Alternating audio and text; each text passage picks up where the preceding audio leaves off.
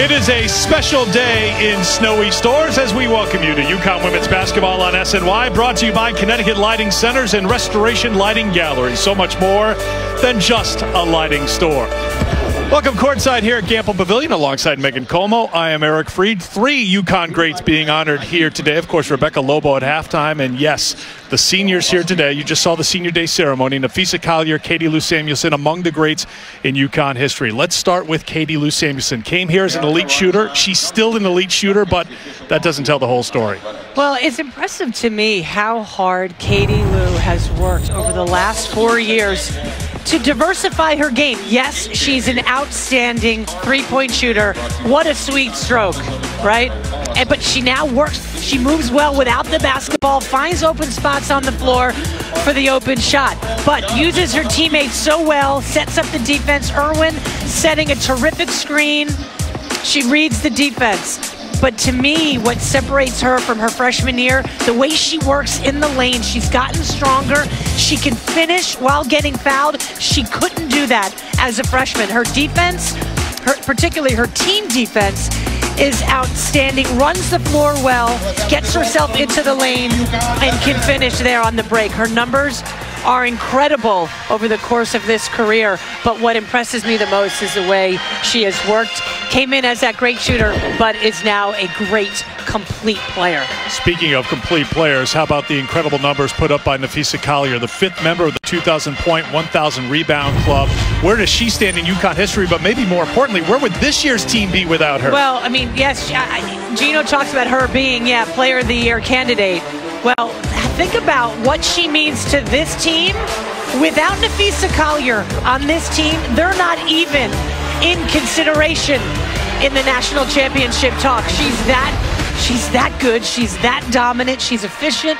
She's consistent. She will be one of the greats in history for UConn. But I've been so impressed by the way she finishes and never stops moving. So, as I said, a special day, 4 years of sweat and tears, and for these two, all the time, smiles.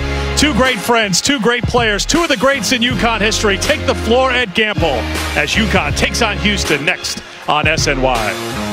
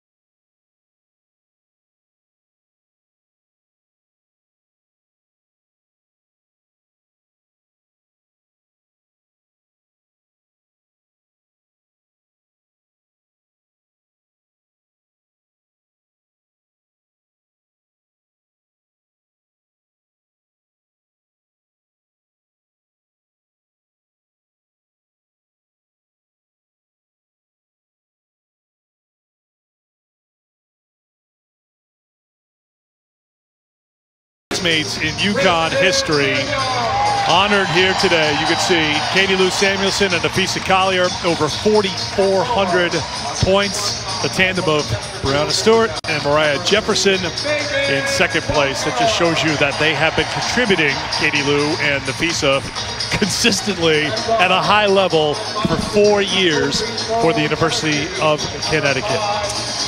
The only snag, literally, of the pregame ceremony was trying to unveil the two newest members of Huskies of Honor. Just a little too secure, and you can see Gino right there. Every year this happens. They almost pulled down Nafisa's number, and I think she was concerned about the people up in that section. A couple of moments ago, they got out the biggest ladder in the building. They unveiled Nafisa's number, and Nafisa was watching, and she got a second celebration here today. So these two who play at a high level, very intense players you have seen through the 4 years. They like to laugh a little bit too, and that was worth a good laugh. So good job by everybody to get those numbers undone here as we take a look at the starting lineups presented by Subaru. Houston comes in 15 wins on the season, 9-5 in the conference. That's fourth in the American. They're coming off a loss to USF last time out. Angela Harris, Octavia Barnes, Dorian Branch, their top three active scorers. They are playing without Jasmine Harris, serving a season-long suspension. She did play part of that first UConn game. Gino Auriemma is back on the bench after missing the trip to Tulsa and Wichita State with the stomach virus.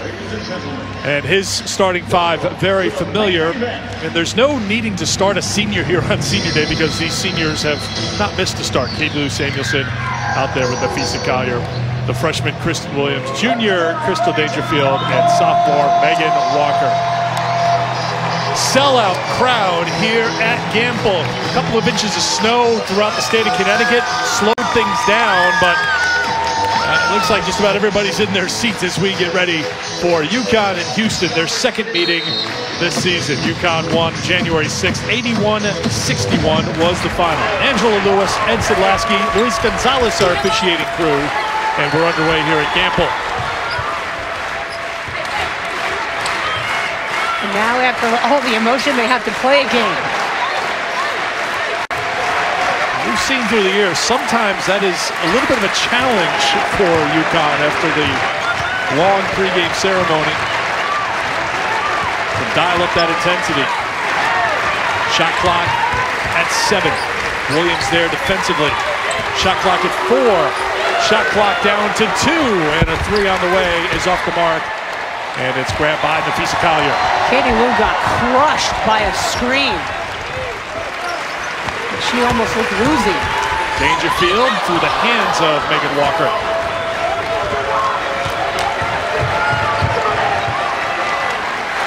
Three is good from Octavia Barnes, one of the big stories in the conference this year. She was 0 for 4 all of last year from outside the three-point line. This year, she's leading the conference in three-point shooting at 49%.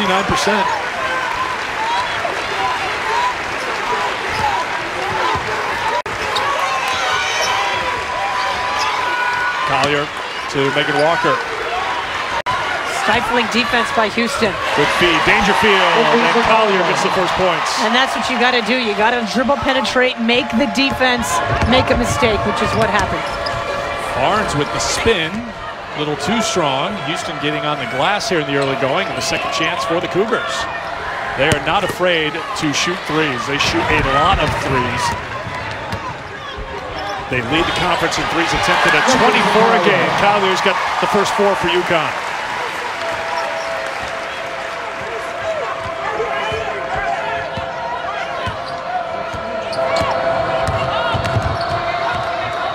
Angela Harris.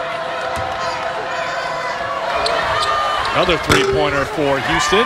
Another offensive rebound for the Cougars. Another three-pointer for Houston, and they count another basket for Barnes. Well, Barnes took 42,000 threes this summer.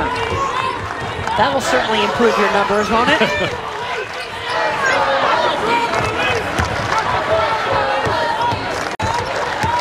Samuelson moves with Collier.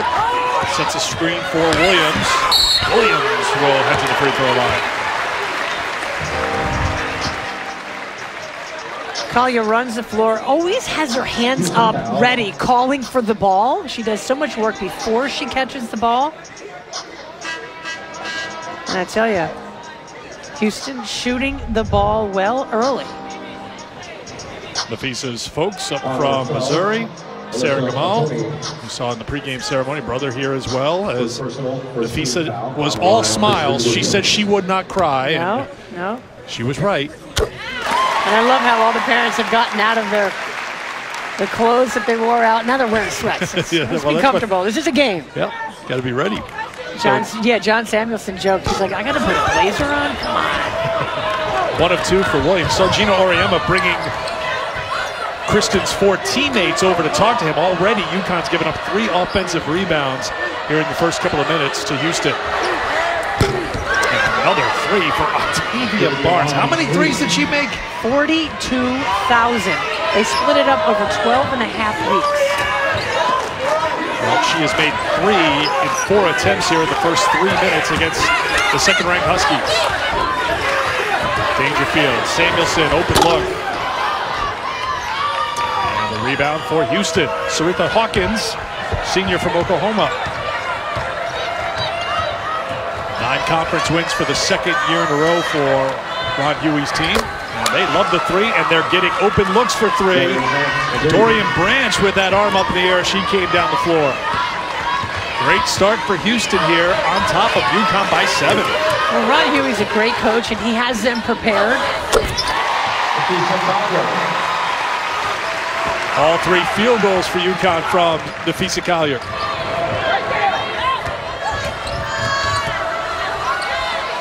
Another open look for 3.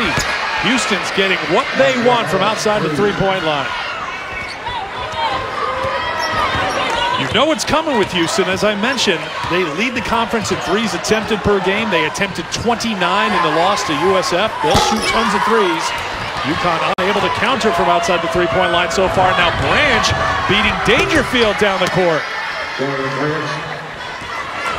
Well, I have to ask, Megan, is this senior day ceremony hangover for UConn? We have seen it. It's a little, yeah, we've seen it before. And, you know, Houston's a better team than their record. Nice pass. Before the shot, Samuelson was hit.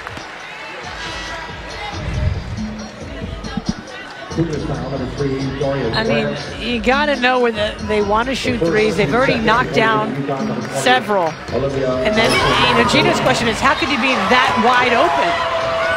Nice job getting the ball up the floor in a hurry.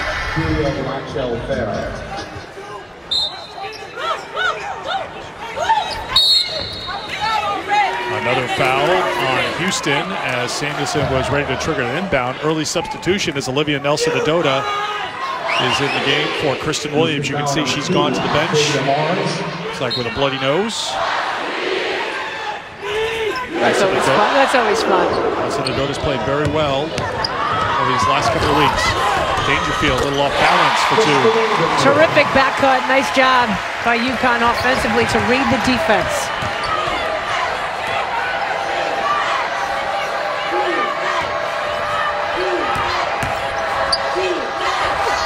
Fade away, won't go down for Barnes, and Walker. Last touch by Houston, it'll be Connecticut ball. Nice hustle there by Megan Walker. To try to track that down, falling out of bounds, and knock it off of Houston. UConn a -3 in rebounding margin here in the opening minutes of the regular season finale at Gamble. Walker will turn and score.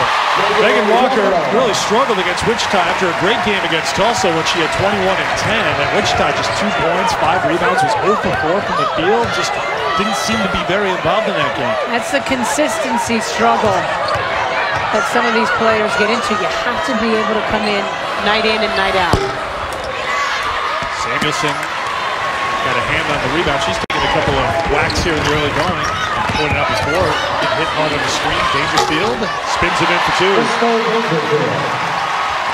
Makes a difference when Dangerfield can dribble, penetrate, and make things happen, whether for herself or for her teammates.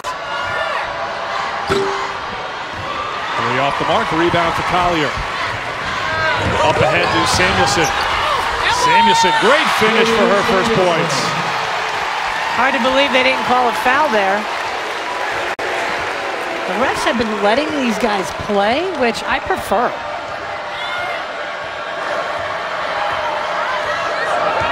Inside of 4 minutes to go in the first quarter.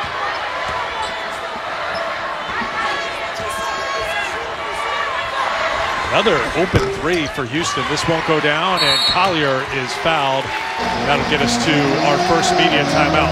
Well, an 8-0 run should take the edge off of this conversation in the huddle from Gino Auriemma. It was all Houston in the first few minutes. UConn battling back, down 2 in the first.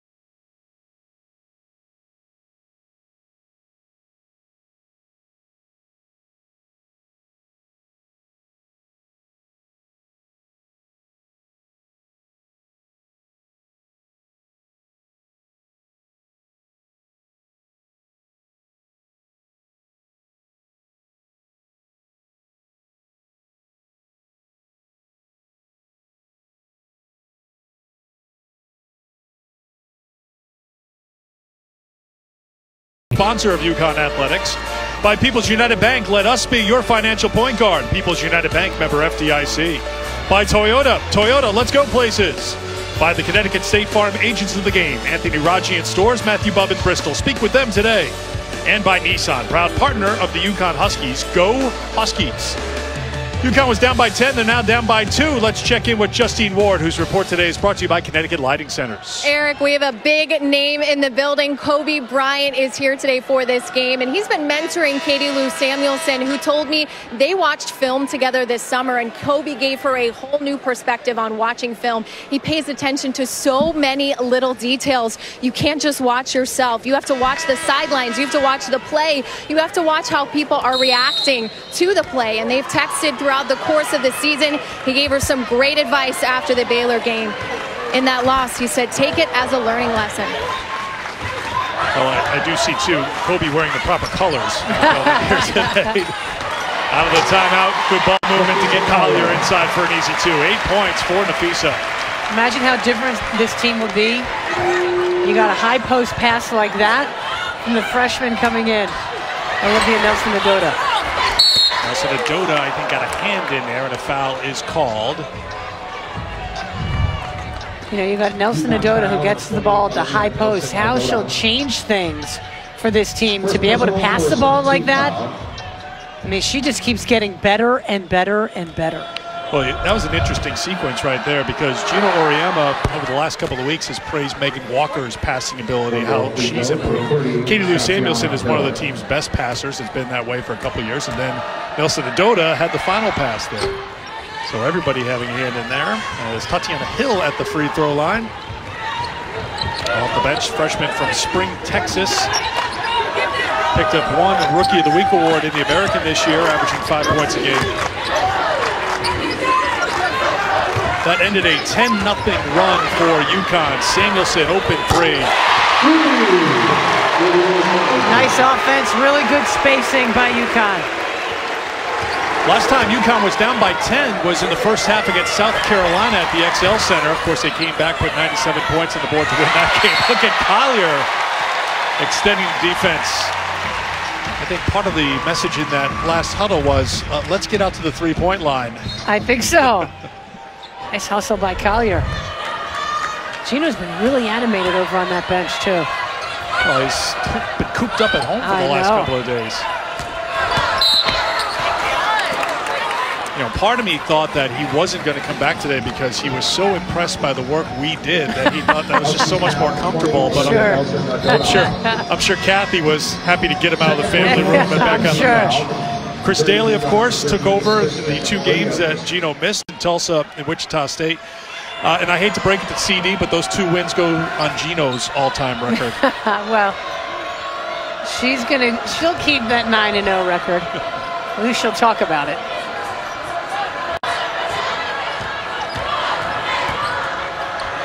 Good defense by Dangerfield.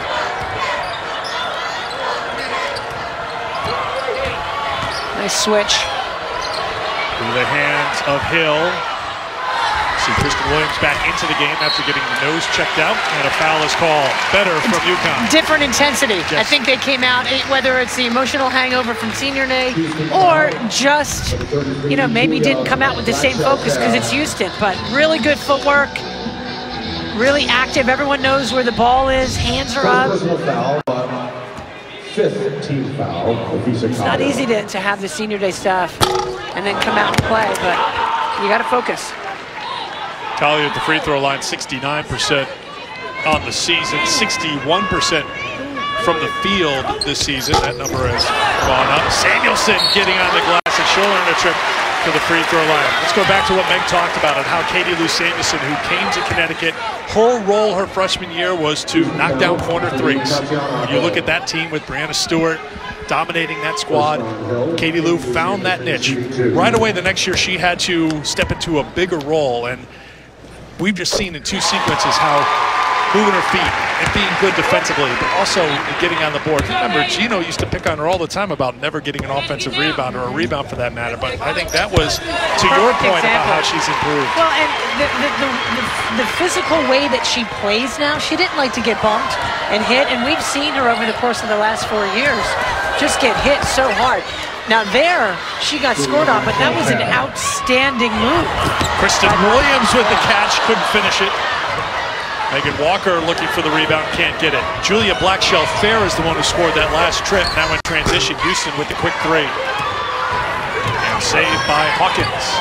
Houston plays hard, they attack, they crash the boards.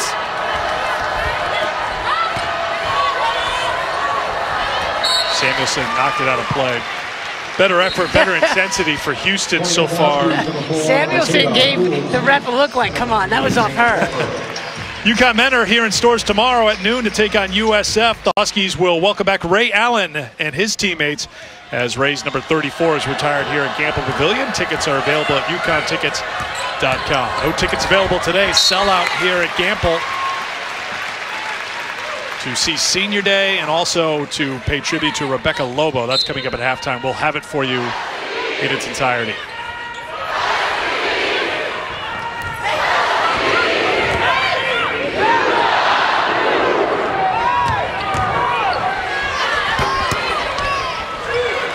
They are relentless on the boards.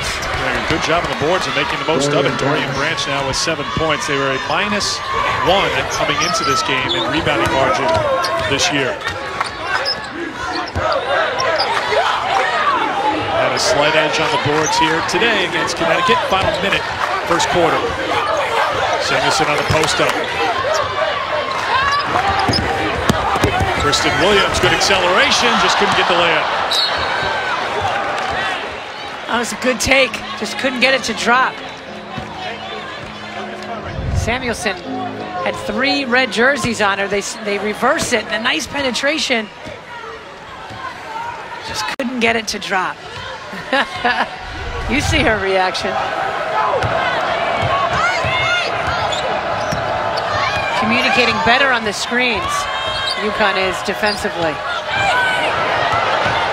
Michaela Coombs into the game, doing what she's done over the last couple of weeks, getting a hand in on a pass and disrupting that Houston offense. The ball hit her in the back of the head. She didn't see it coming, but she disrupted the play, almost forced a backcourt violation.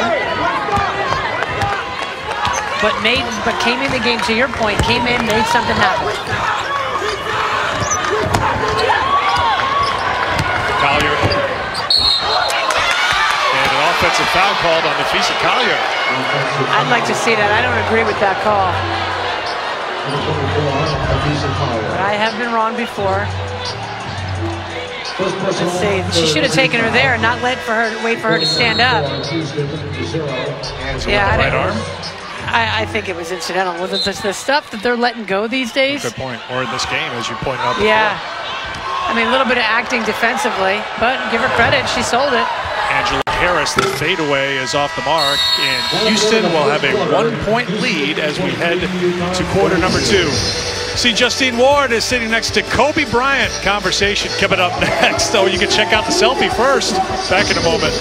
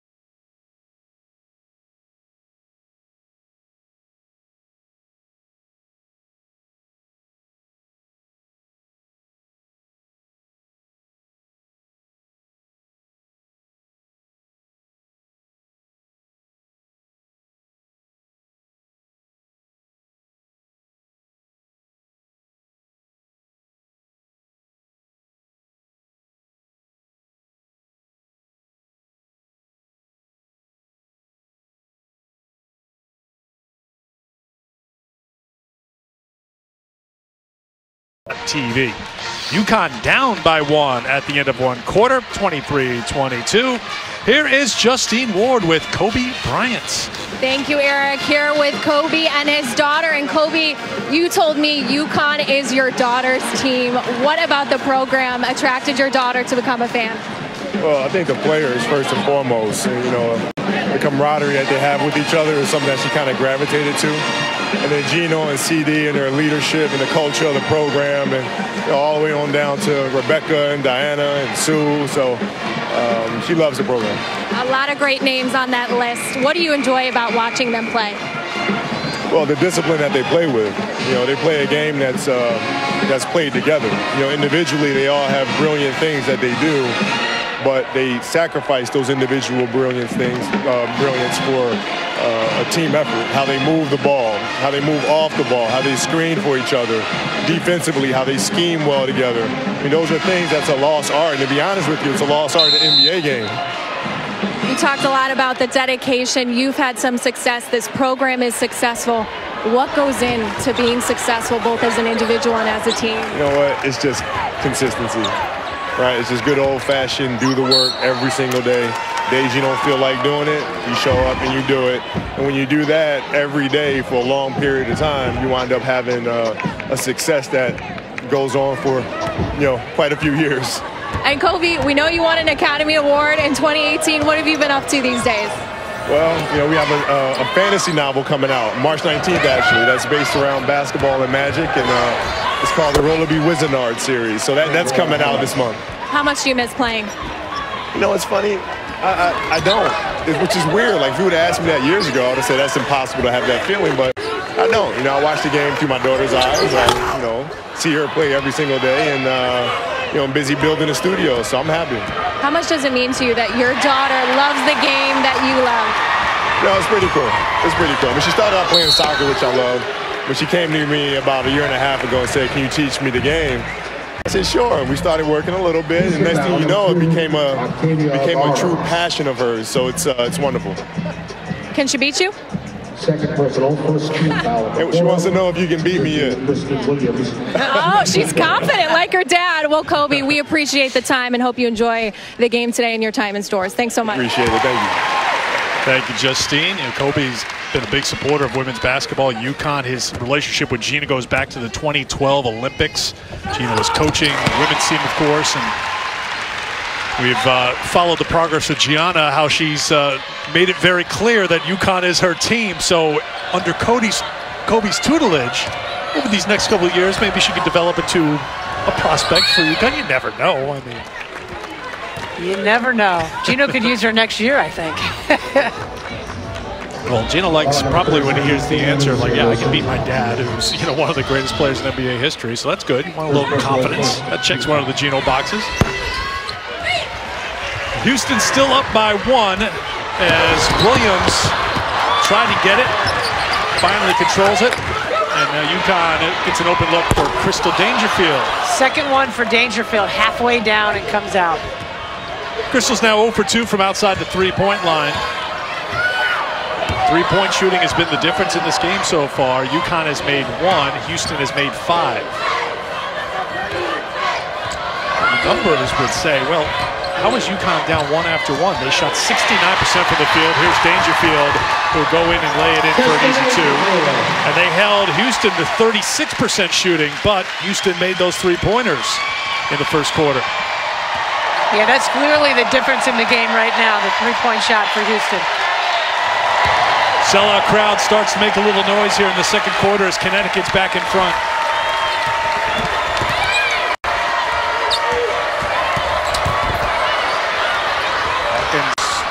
Fell down, correction, Blackshell Fair fell down, and we'll go the other way.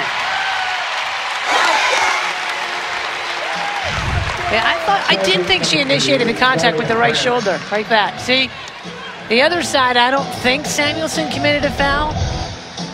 Acting on both sides does help, but she initiated the contact with her shoulder and lowered it.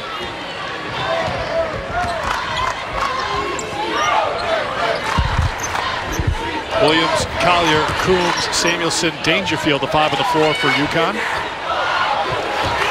Samuelson turns. Can't hit. You can see Houston wants to run off the miss.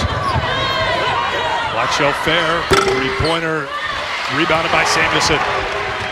Coombs had a hand in the face. Collier streaking down the middle for 2. Nafisa in double figures with 10. She also has 5 rebounds. Quickly closing in on double-double number 18 this year and 42 for her career.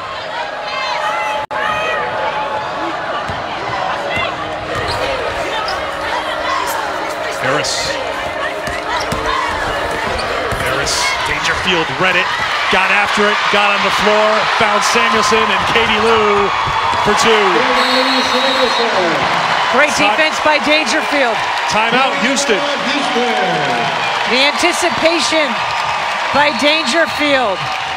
Changing the game from the defensive end to get UConn going offensively. The senior with 2 on the break. What does the future hold for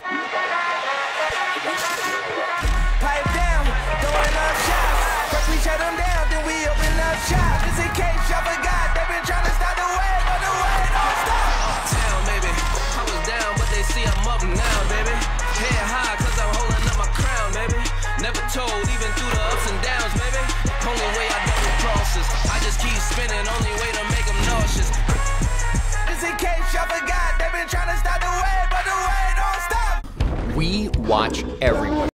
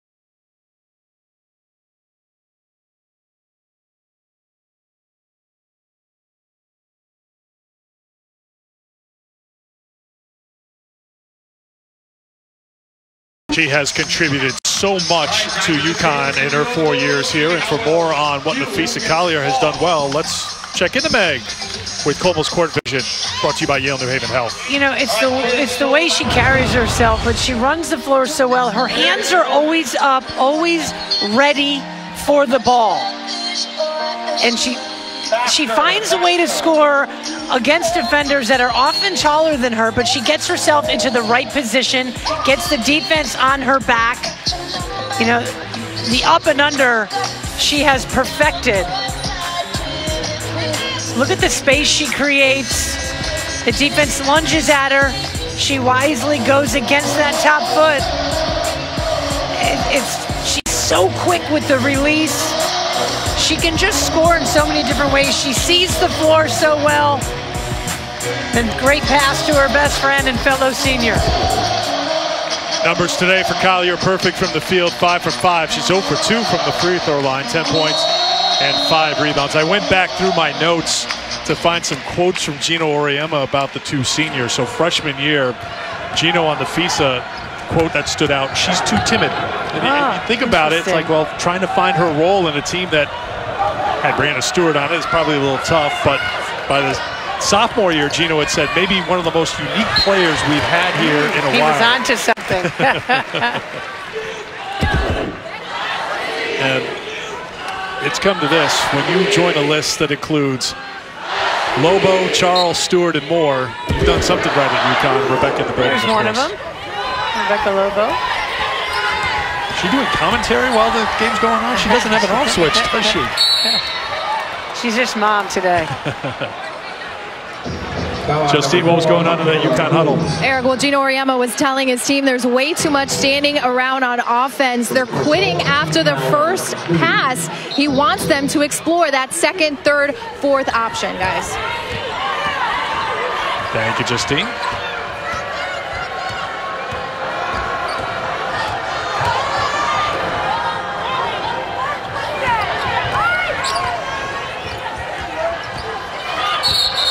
Going to be a traveling violation. You know what Rebecca's doing? Gerard Guilfoyle just brought this up. I think it's right. She's rehearsing her speech. She's got a speech coming up at halftime. Oh no! Oh no! Oh boy! Watch out. Those are. Well, only one is coming down. Yeah. Well, we hope it doesn't come all the way down. Let's hope that goes a little smoother than Collier's did. A lot bigger than the Collier and Samuelson numbers, as Napheesa will go to the free throw line. Another terrific up and under move by Collier. Well, Napheesa, you know, when Gino said maybe one of the most unique players we had in a while, that was her first team All-American sophomore year, where she averaged 20 points a game, and she was the co-player of the year with Katie Lou Samuelson in the American. Katie Lou, of course, her sophomore year was the most outstanding player of the tournament, had 40 points in the final, 10 threes against USF. Freshman year, Gino said about Katie Lou that she has an edge and a toughness. We need it to come out more. That's something that has happened throughout these 4 years, I think. And then after Breanna Stewart left, I think there were a lot of people, and you may remember this too, it's like, well, you know, Katie Lou Samuelson is the player most similar to Breanna Stewart's game. I mean, we all know where Stewie is, but could take it inside, outside, had the size. But I think Gino was trying to stay out in front of that. And he's like, all we've asked Katie Lou to be, this is her sophomore year, be the best Lou you can be. That will be good enough for us. That's all you got to be. It's all you can be. Speaking of which, Katie Lou can't get it. Collier kept it alive for Williams. That's what Williams needs to do. The freshman, just offensive rebound, put back, play good defense. The offense will come. 5 points for Kristen, had 6 points and 4 assists in the win against Wichita State. Inside of 5 to play in the first half. Good feed inside, and the finish by Alyssa Oconee. First points for Oconee, averaging 7 points a game. Really good offense by Houston. Dangerfield held onto it, gave it to Williams, who missed the mark. Batted out of the hands of Houston by Kristen Williams. Now Dangerfield hits the gas, finds Samuelson for 2. Terrific pass from Crystal Dangerfield. Crystal just has that next gear. There's no cruise in her. I mean, she can cruise for a little bit, but once she kicks it into that next gear, no one can keep up with her, even when she's dribbling the basketball up the court. The sign of a really talented, fast player is when they explode with the ball. Helped by Samuelson to be there defensively. It'll be UConn ball. She can just put it into overdrive and then perfectly timed bounce pass. They are dominating in the lane. Points of the paint brought to you by Rings End, the largest Benjamin Moore retailer in Connecticut. Big edge for UConn in the paint so far. They try to take it outside. Kristen Williams. Michaela Coombs got on the floor as well. Now Samuelson, and that one was a hard hit on Katie Lou. She's grabbing for her back right away. Right away, Katie Lou was down and grimacing, and athletic trainer Janelle Francisco quickly out onto the floor. And don't forget, she took a shot in the beginning of the game when she hit a screen that wasn't called out.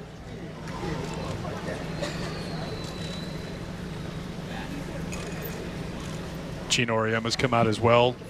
Katie Lou's father, John, and sister Carly watching. Well, one thing that has been very consistent for Katie Lou, she has taken tons of contact here as teams have tried to knock her off her spot, knock her off her game, and they've gotten very physical with her. Now she wants to get up. Gino has one hand, Janelle has the other.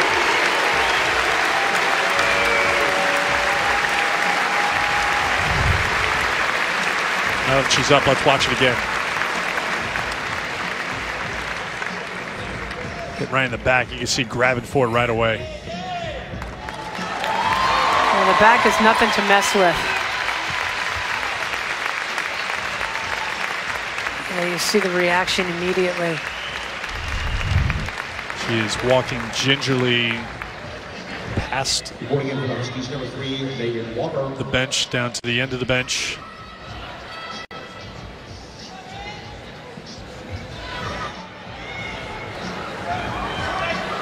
So Megan Walker will come into the game for Samuelson. Of course, we'll keep an eye on Katie Lou. Justine Ward will as well once we get any information.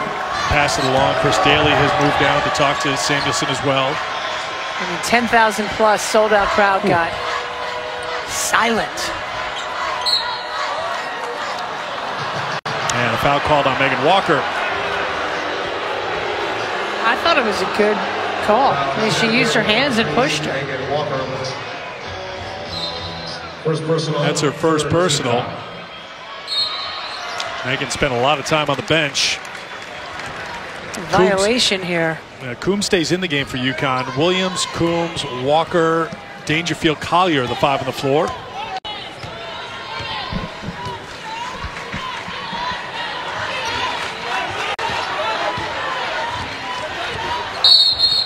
kick ball.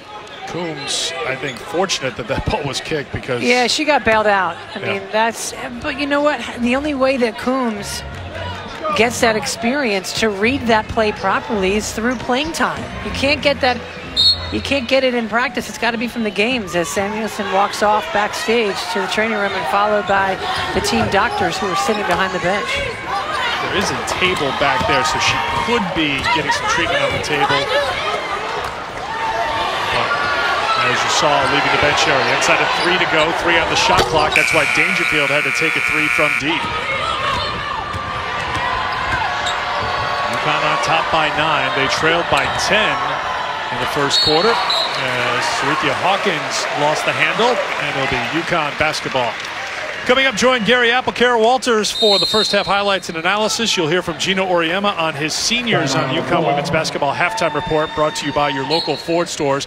We will stay with you right at the end of the first half. That's when the Rebecca Lobo ceremony is going to start. Actually, halftime has been extended by 7 minutes. Houston agreeing to that so they can have the Lobo retirement ceremony, and Rebecca's making her way to be in position. You're going to get out there as well because her former teammates have all been invited back here to take part in it. You played with Rebecca for a year. He just said, I don't yell for my health. Yeah, I've heard his banter for quite a while. But, you know, his frustration is, you know, you're not playing defensively, whether it's contesting shots, being aggressive. And that's the maturity that he has talked about throughout the course of the season. You have to treat every team the same, whether it's Baylor, Louisville, Notre Dame, and Houston. Well, Houston hungry, as we mentioned. They struggled against USF last time out. They lost by 10 at home, 59-49. That won't go down out of the timeout. The rebound for Houston. They were down 23 at home at halftime in that game. So they played hard here right from the opening tip against second-ranked UConn. It's too bad Dangerfield didn't get an assist on that previous offensive possession. It was an outstanding pass to Megan Walker.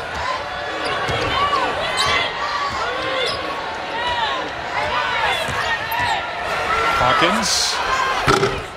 Good job by Kristen Williams. Forced her into a tough shot, but Hawkins gets a second chance, and Branch finds Angela Harris for 3.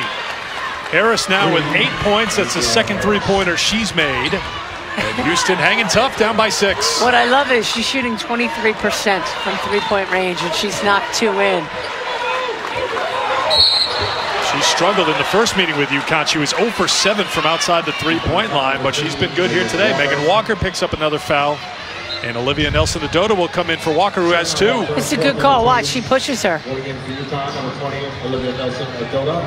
And I will say, I mean, Hawkins was in her face, but that's not a horrible foul in terms of Walker, because, you know, I think Gino Auriemma would like to see a little toughness, a little grit. Well, Hawkins, making career start number 117 today, is going to know how to make sure something is noticed, something is called. There is Collier getting a hand on it with 1:29 to go before halftime.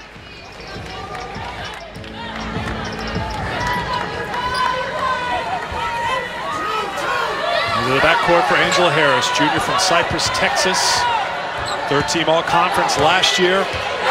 Big season a year ago for Houston, 20 wins, went to the WNIT. Shot clock down to 4.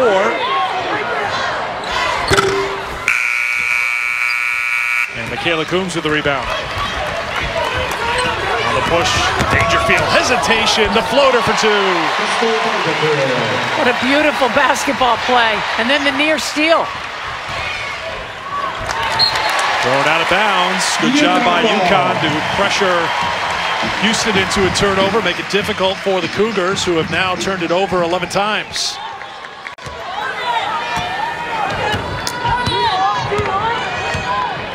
Got to keep Dangerfield involved offensively. She's making things happen. 5 turnovers for Houston in the last 4 minutes. Williams spun into a double team, and she will head to the free throw line to shoot a couple.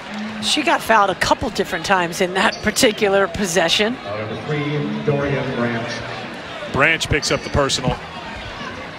Third foul on Branch. That's her third personal foul, so Dorian Branch, Kristen Williams on the line. who's leading the team in minutes played. She's the leading scorer on the active roster at 10 points a game. She's in foul trouble as Williams makes the first. Yeah, that third foul definitely come back and haunt Houston later.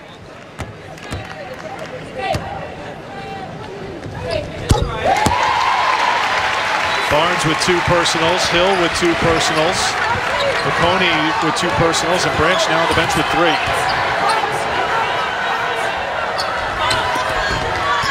Blackshell Fair couldn't get it, and Collier gets called for the foul. A little bit of a late whistle there, and the 10,000 here at Gamble will let you know it. Even Gino was screaming about that one. Hands up, see, almost a steal. Second personal, 5th. That's a ticky-tack call with the stuff that they've let go. And then even Collier's like, what?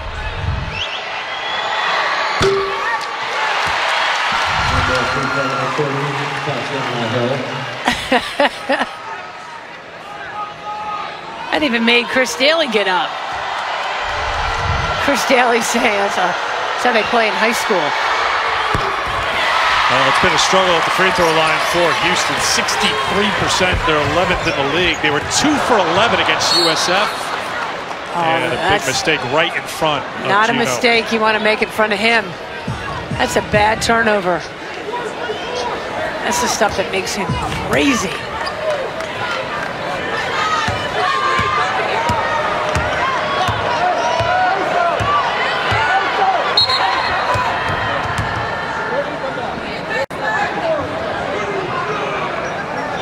Whistle stopping play. I don't know if there was a little something between 2 players here that they want to kind of calm down a little bit. I don't think it's anything with the UConn bench. Gino's mad at his team, not at the officials. Looking at the clock, and they say it didn't stop on the out of bounds. All right, the officials yelling over here to broadcast area saying they're going to look at the clock. They're saying the clock didn't stop when the ball went out of bounds. All right, so they'll try to correct things here. So a reminder, Rebecca Lobo getting ready to go for the very first number to be retired in UConn history. The criteria is very clear. If you're elected to the Naismith Hall of Fame in Springfield, then you'll get your number retired. And Rebecca will be the first. Quite an honor. Yeah, it's an incredible honor, very well deserved. So Rebecca's number 50. And we do expect to talk to Rebecca in the second half to see how everything went. I know she's got some teammates here, including you in the building. And Gino Auriemma and the UConn, the current team, they're going to stay here to be part of the ceremony as well. Again, extending halftime for this game. You know, the question may be, did the clock keep running after the whistle blew? I don't think there's going to be enough here, and this is something that at any level of basketball where they use replay, it drives you crazy, that's going to change what Houston's going to do right here. Maybe they put on 2 seconds, maybe they take off 2 seconds, who knows, but they're not going to there's not going to be a shot clock, so they're just going to run their play with 7 or 8 seconds left to go on the game clock. So sometimes it's just be like, you know what, let's leave it be. 23. 22, 21, we're running.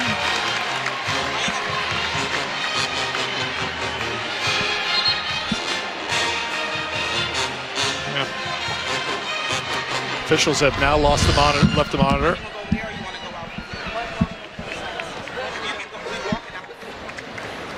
So 15.1 to go before halftime as Houston will put it into play. UConn was down by 10 early in this game.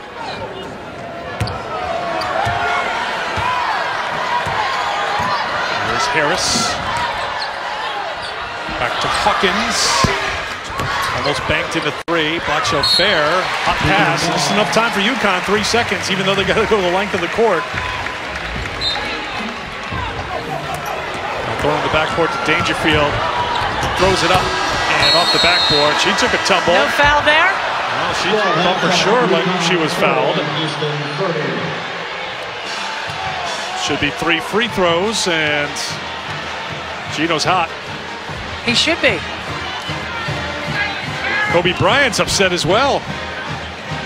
Kobe's looked for contact a time or two in his day to get to the free throw line to get the job done.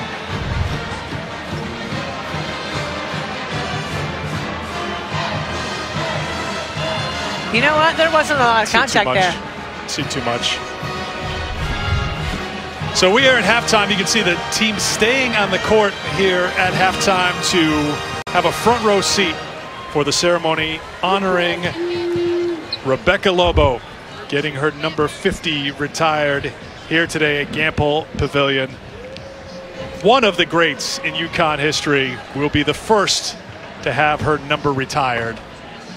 As UConn with a big day here, senior day ceremony, and you can tell there's going to be a little mood lighting in this building here for the ceremony honoring Rebecca Lobo, national champion and one of the greats in UConn history. Let's turn it over to John Hewitt. Ladies and gentlemen, please direct your attention to the video boards as we begin a very special presentation. Huskies with their biggest lead in the ball game. Zales drags the baseline.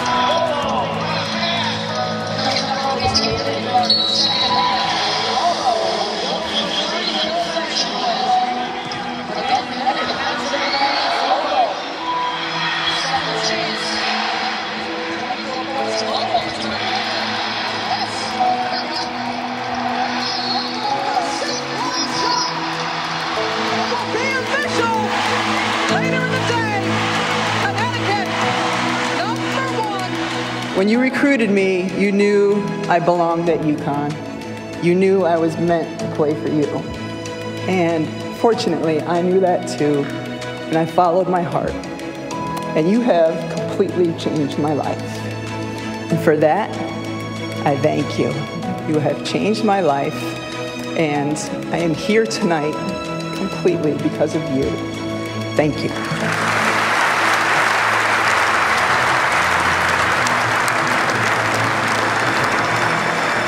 I'm just sad that I have to leave because I don't think there's any better place in the world to play basketball than right here.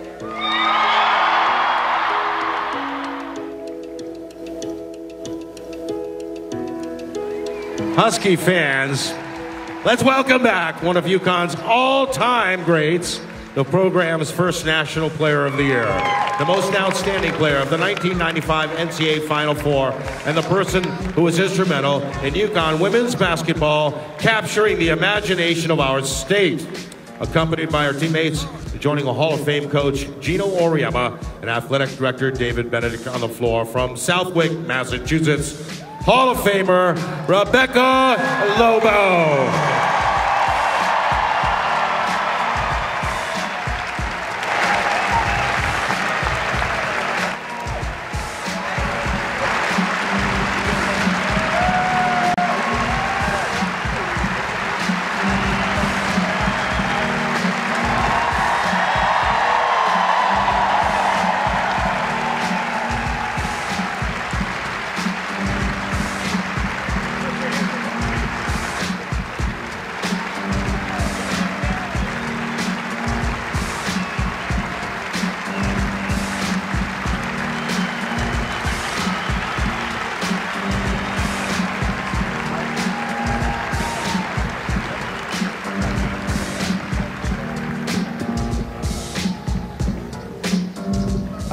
Obviously, this is a special day for not only for our seniors, but I think for UConn women's basketball.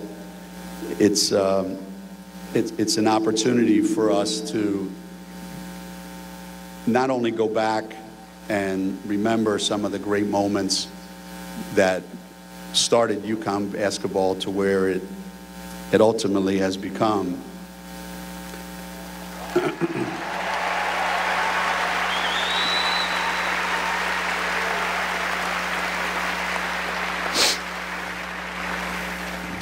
And, you know, I watched that speech live when I was there, And I just watched it again, and it's dawned on me more than once from that night, and it's even more true this afternoon, that I want to just correct one thing that Rebecca said.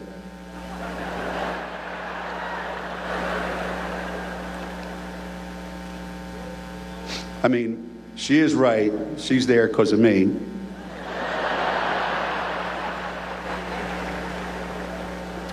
But what she doesn't know, and that I know, and that everybody I know truly understands, I'm here because of you.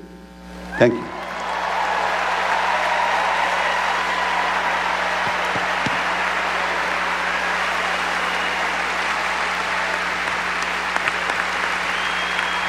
Ladies and gentlemen, we're so proud to recognize Rebecca with an honor reserved for Naismith Basketball Hall of Fame inductees. Number 50 will now be retired in perpetuity. Band, we need a drum roll, please.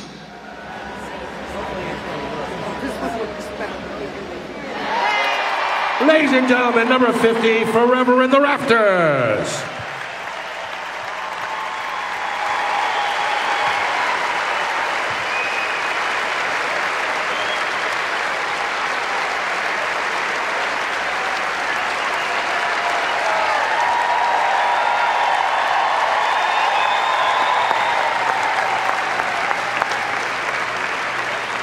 Thank you. Thank you very much. I've said many times that I was meant to wear that jersey.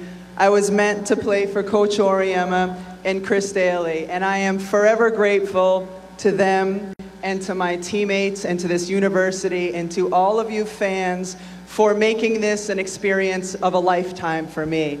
And these young ladies are having that experience now, and you know it can be hard, but it is absolutely always worth it. Thank you to my family who is here, especially now that I'm a parent who watches my own kids play. I know the trauma that you went through every game, and I so appreciate it. And I know there are some kids here that I get to coach at the youth level, and I want to make sure they know you can still wear number 50. Thank you, everybody, so much.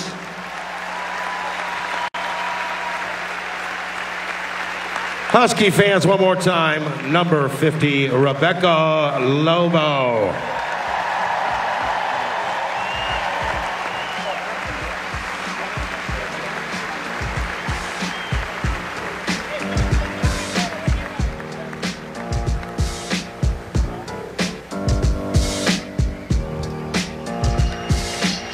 This would be the time where I say, Megan, your thoughts on Rebecca Lobo. But as you can see, Megan has taken her spot next to Rebecca Lobo. Let's check in with Justine to hear from Gino, presented by PC Richard & Son.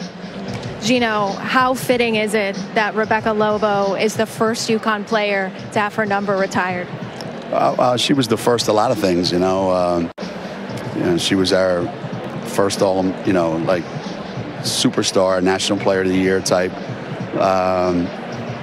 It was her first national championship, and more than anything, I think she was the face of UConn basketball to everyone in the country. I think it's only fitting that she'd be the first. Got a little emotional. What does this day mean to you?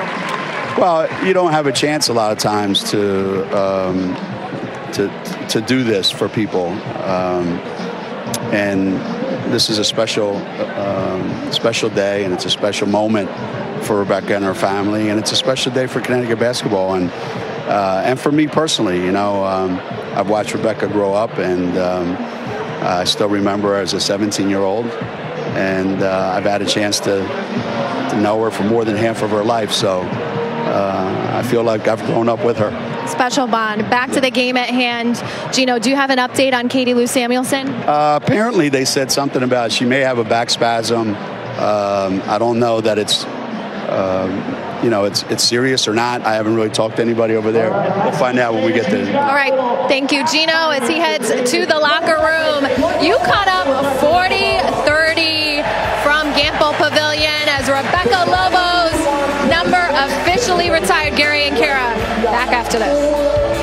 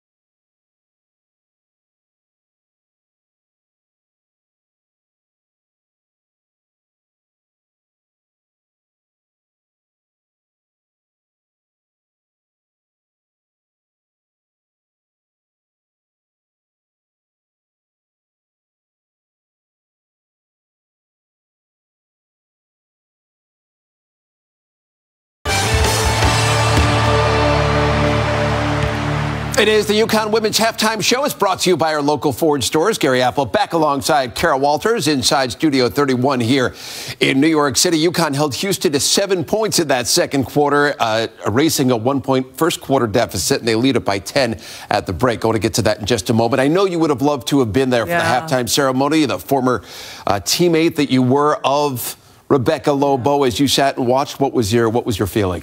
I mean, first of all, to see Gino get emotional, that rarely happens. So it was so nice. And for him to say, I'm here because of you, that was pretty amazing. But, you know, he's right, she's right. And it was so great to play with her. I learned so much. She was such a mentor. So not only a teammate, but she brought me along, 2 years older than me. And she used to say, I love when you came to Connecticut because I used to be the worst post player in America before you got here. And then you got the title and Gino started yelling at you. So, not only a great teammate, but a wonderful human being. And we remain close friends. And now our kids play against each other in AAU, which is really fun to see. But not only a great teammate, wonderful person, and we all stay in touch and greatly deserved. Can you overstate the impact that she had on the women's game? No, because it was at the time where it was up and coming and you were like, wow, we're getting all this attention. She's going on talk shows. So not only Connecticut, but she's done so much for women's basketball.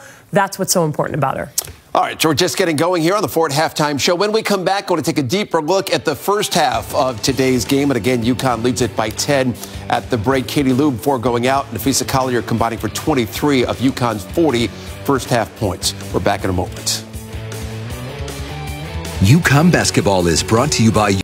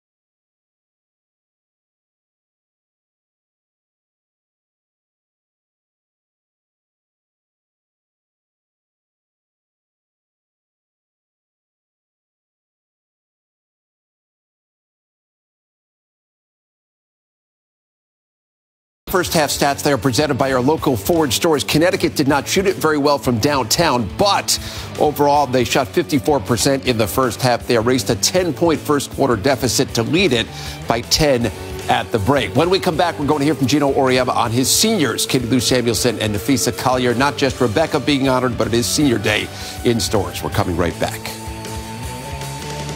UConn basketball is brought to you by your local Ford stores. For great deals on Ford trucks and SUVs, stop by your local Ford store or visit buyfordnow.com.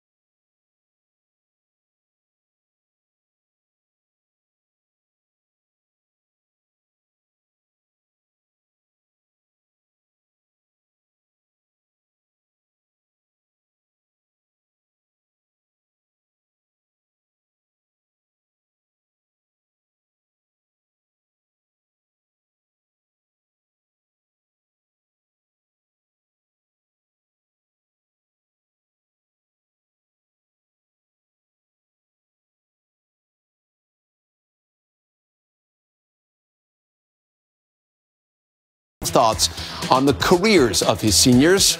Take a listen. These two have had amazing careers. And they won one national championship, which in most places puts you in their, highest levels of their Hall of Fame. And here gets you only one? But that doesn't diminish one iota, the amazing careers that they've had. It is amazing, right? I mean, the bar has been set so high at Connecticut. The one national championship, 3 Final Fours. They combined for 23 of UConn's 40 points in that first half. What did you see from the seniors? Well, again, consistency you saw from Nafisa Collier. She's a double-double machine. She's on her way there today. So she's cool, calm, and collected. I think Houston, give them credit. They came out strong start, shooting the ball extremely well. And Nafisa kind of stayed calm and did her thing and kept the ship afloat. And Katie Lou Samuelson, unfortunately, with that injury, we'll see what happens. We'll see if she comes back in the second half. We're going to be back on the post-game show, second half action. UConn and Houston coming following a short break.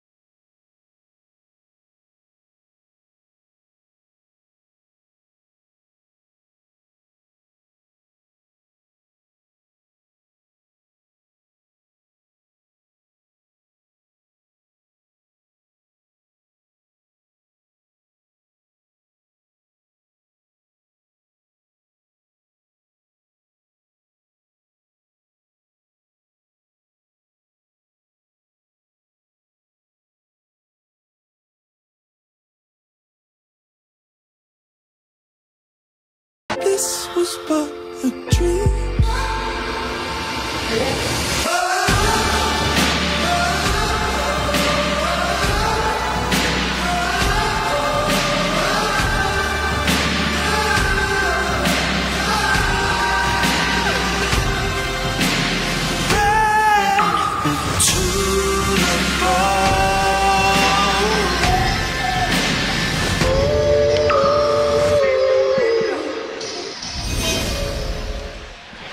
We're back here at Gamble Pavilion. This was the scene just a couple of moments ago. Katie Lou Samuelson was late to get onto the court, but she is on the court, and the fans were watching and holding their breath, Meg Como, because the rest of the team was out there for a couple of minutes. The word we get from Justine Ward, who talked with the athletic training staff for UConn, is it is back spasms. This is what we've watched for the last couple of minutes. A lot of twisting and twerking and bending for Katie Lou as she tries to get loose and get ready for the second half of a 10-point game. Kind of like us when we get up every day, right? At our ages.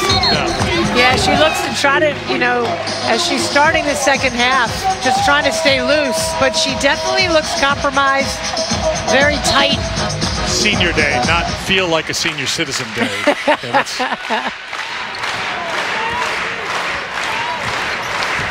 Dangerfield, Megan Walker.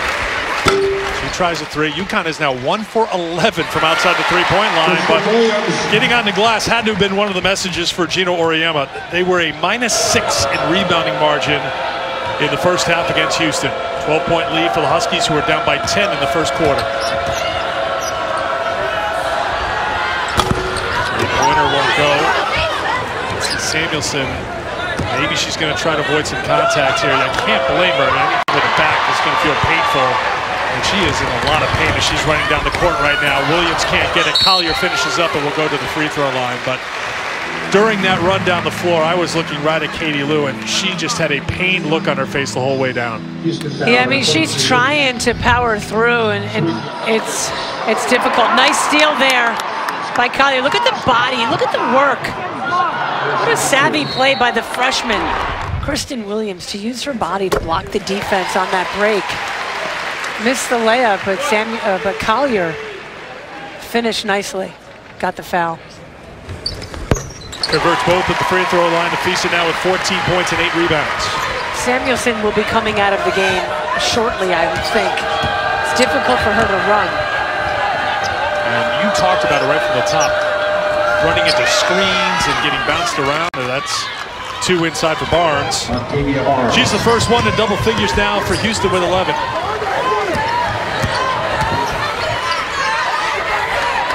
Dangerfield over the top, and another trip to the free throw line for Collier. This was after the Collier free throw. Katie Lou, yeah, you can see that look. You can tell the back is seizing up a bit. I mean, you're kind of caught in the middle here, hoping that you keep moving, the blood starts flowing, maybe it loosens it up a little bit. You do know that if you stop, if you come out of the game, you're done. Exactly, yeah, because if you stop, it'll stiffen up even more. One shot.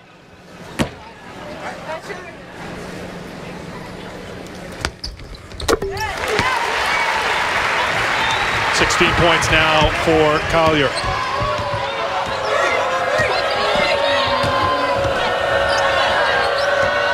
Afisa has moved into 5th place on the all-time scoring list. UConn, what a beautiful move, and Samuelson grabbing for that back right after committing the foul. Black Shell Fair has come in and played really solid minutes for Houston.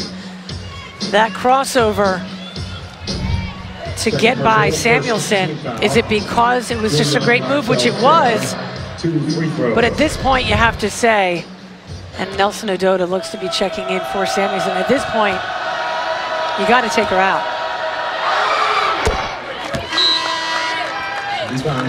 She didn't want, yeah, she didn't want to look over. She knows, though. She knows. Like, she's just, that's top speed for her right now.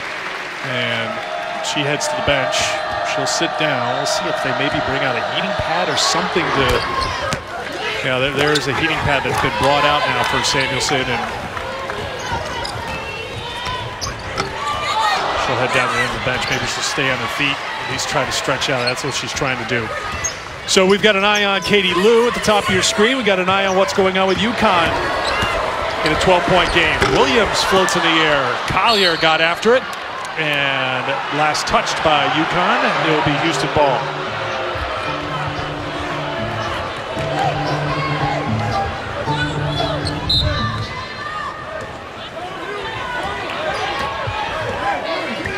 A lot of action. It could have been a foul on Collier. Could have been a foul on Houston. That's what I mean when they let a lot of stuff go. I think it's good that they don't call all the fouls. You can't. So how do things change now with the number 2 scorer on the team on the bench now for Connecticut? It's a great time for someone else to step up.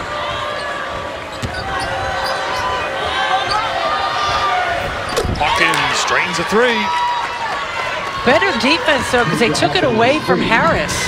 Nelson Adota running the floor, made the catch and was fouled. Hawkins picks up the foul. Second on Hawkins. That's her second.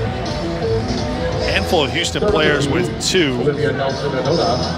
Barnes, Hawkins, Hill, 4 fouls on Branch. And Olivia at the free throw line. She's improved a lot at the stripe over these last few weeks. Not this time.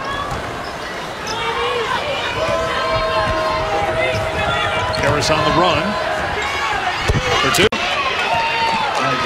Well, all the momentum right now with Houston. Lots of anxiety for Connecticut's 7-point game. One of their best players is on the bench with a back injury.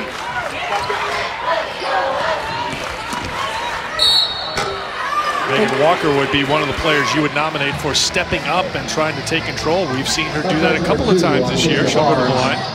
And that was a great play. I know it's got to please Gino Uriema. Dribble, penetrate, and get to the basket. We've said this all season long, Eric. Don't settle for the first open shot that you find. Dribble, penetrate, and even better, get to the foul line. Megan Walker, 73% from the free throw line. She's 3rd in the conference at 43% when it comes to shooting threes. 0 for 2 today. The team has struggled from outside the three-point line. 1 for 11.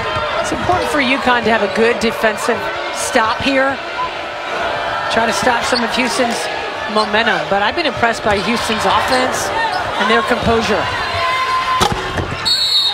Nelson Adota and Megan Walker goes down. This will be a foul on Houston. Another foul on Houston as Oconee picks up her 3rd personal. Walker seems to be okay. Good defense by Nelson Adota. It's hard to see what happened, but there was definitely contact away from the ball. So with 7:04 to go in the 3rd quarter, Houston is over the foul limit. 5 team fouls, so UConn shooting 2 free throws the rest of the way here in this quarter. Not a great stat for Ron Huey. No, UConn 73% as a team. That's the number Megan Walker's at individually. UConn was 14 of 18 against Wichita in that win, 84-47 on Tuesday. Clinched their 6th regular season title in the American and their 26th conference title overall. And UConn could really change this game if they knock down these free throws.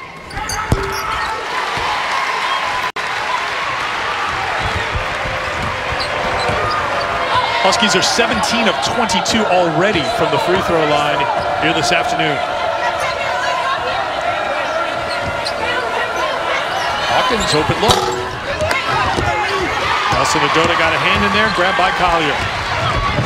They are all over the offensive glass, Houston.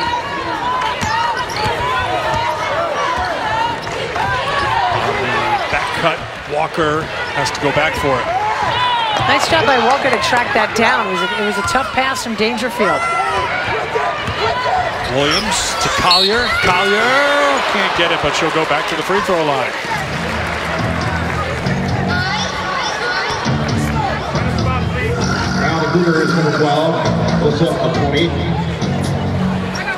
Notice Katie Lou Samuelson not on the bench. 4th personal foul. Defeats Collier. 2 shots. The training staff to get tended to with those back spasms. Well, one thing that has bothered Katie Lou has been injuries. We talked about it, about how her freshman year she didn't play in the championship game because she suffered the broken foot in the national semifinal. Last year, she basically was playing on one leg for most of the season. She had a significant foot injury that needed surgery, foot and ankle injury, and she got the surgery after the year was over. Really impacted what she was able to do as a junior. And she has been bounced around this year and taking a shot to the back in this game here today, the final regular season game at Gamper Pavilion. It's going to be a traveling violation. Turnover number 14 for Houston. UConn has turned it over just 5 times here today. Dangerfield, Collier, Williams, Nelson Adota, and Walker, the 5 on the floor, as Samuelson has made her way back to the UConn bench.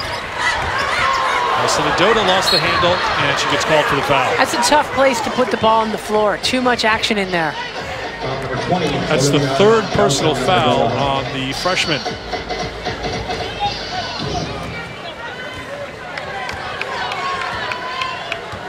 She'll stay out there. Samuelson anxious to get back in there, but yeah, you can see it on her face. Even an elite player like her, Meg, you know, you can just tell how restricted she is by the back injury. That's a great shot. Over Nelson Adota is Tatiana Hill. Freshman. 7 different scores for Houston. They dress 8 with Maya West out with a knee injury. They're shorthanded. Genius 3D mammography exam is a proud sponsor of the UConn women's basketball team. A more accurate mammogram, that's Genius. Next free throw attempts come from Olivia Nelson Adota. This will be 25 and 26 of the game for UConn. She's 0 for 3 today.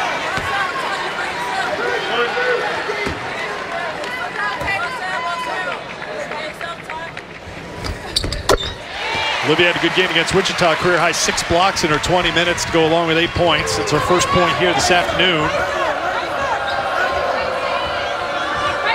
UConn was down 1 after 1. They outscored Houston 18-7 in the second quarter. They've outscored them 13-11 here in the slow-moving third quarter. Still over 5 minutes to go in the quarter. Into the hands of Dangerfield. Williams on her right. Walker calls for it in the paint for 2.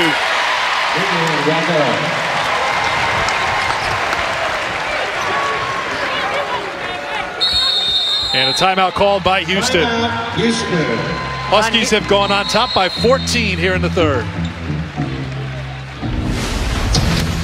Crystal Dangerfield knew all along where she was going. It was to Megan Walker. UConn stretched it out to a 14-point lead.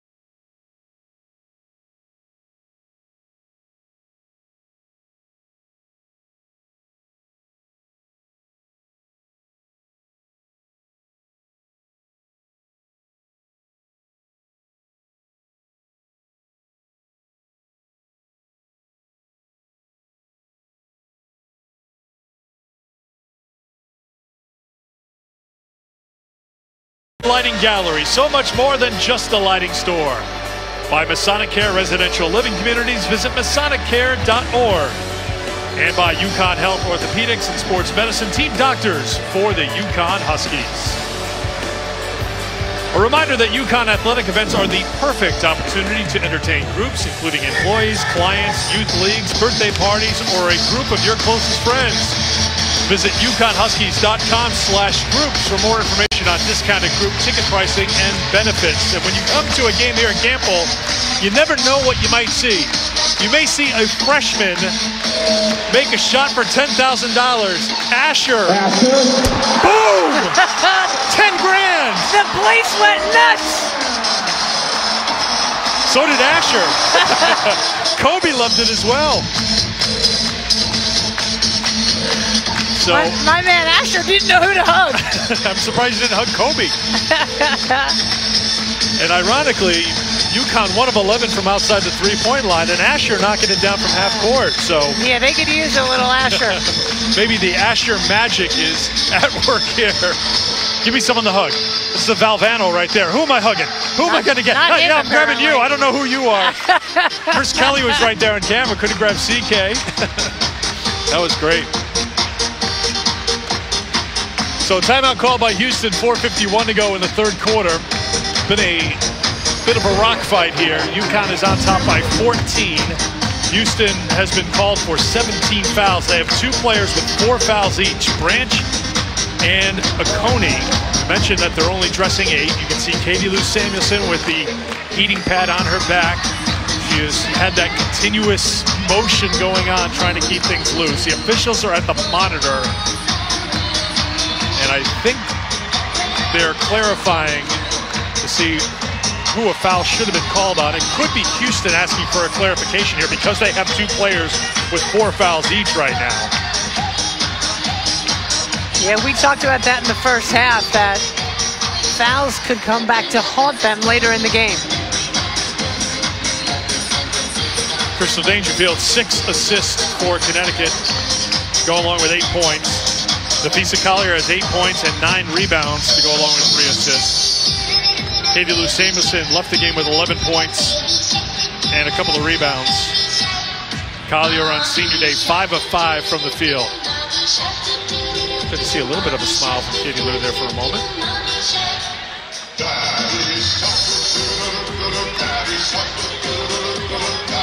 Officials ready to play here. I think they were coming to give Meg an explanation, and they just said, let's play on. So no, they blew me off. And that was after I told Louise at halftime. He was right. It wasn't a foul. So much for the love.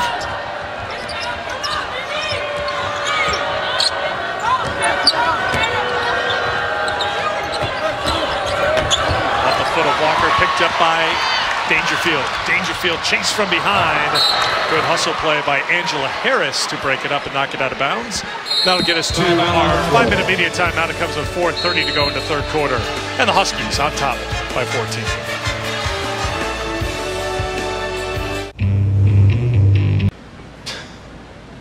Not again.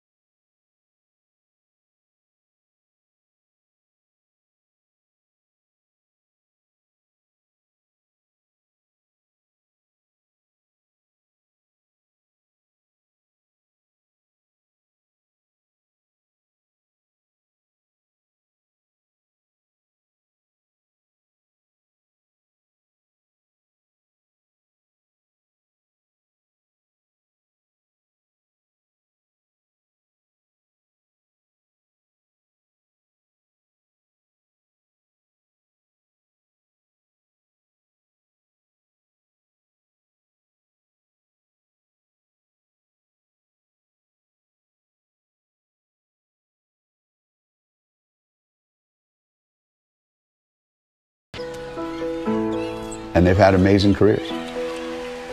And they've lost 2 games in the regular season, 4 overall in 4 years. I say this all the time. People lose more games in a week than these guys have lost in 4 years. So they've had an amazing career. New episode of the Gino Auriemma Show presented by UConn Health is after the postgame show today on SNY, and this is up to date. It is fitting that they are next to each other when it comes to the all-time scoring list in UConn history, as Nafisa has moved into solo 5th here today. Huskies of Honor as well, All-Americans to get that designation. And I mean, Gino's right. You can look at all those points, you can look at what they've done, but their record right now is 136 wins and 4 losses. That's ridiculous. Coming into today. So Katie Lou, who took a shot to the back with about 4 minutes to go in the second quarter, played 2 minutes here in the third quarter, and a foul called on UConn out of the timeout. Number 20, Olivia Nelson-Adona. Nelson-Adona gets the personal. That's her 4th. That's huge. Team foul. And interesting, Batuli Kamara coming in to replace her.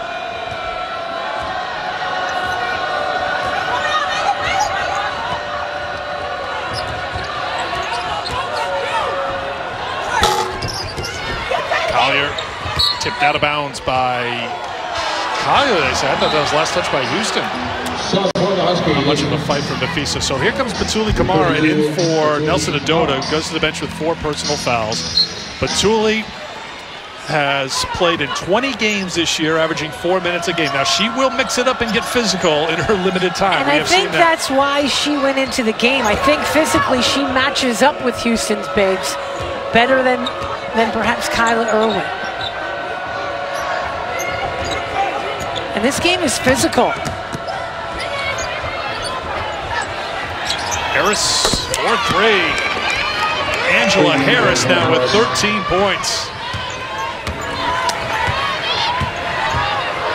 What I love about Houston, they came into this game believing.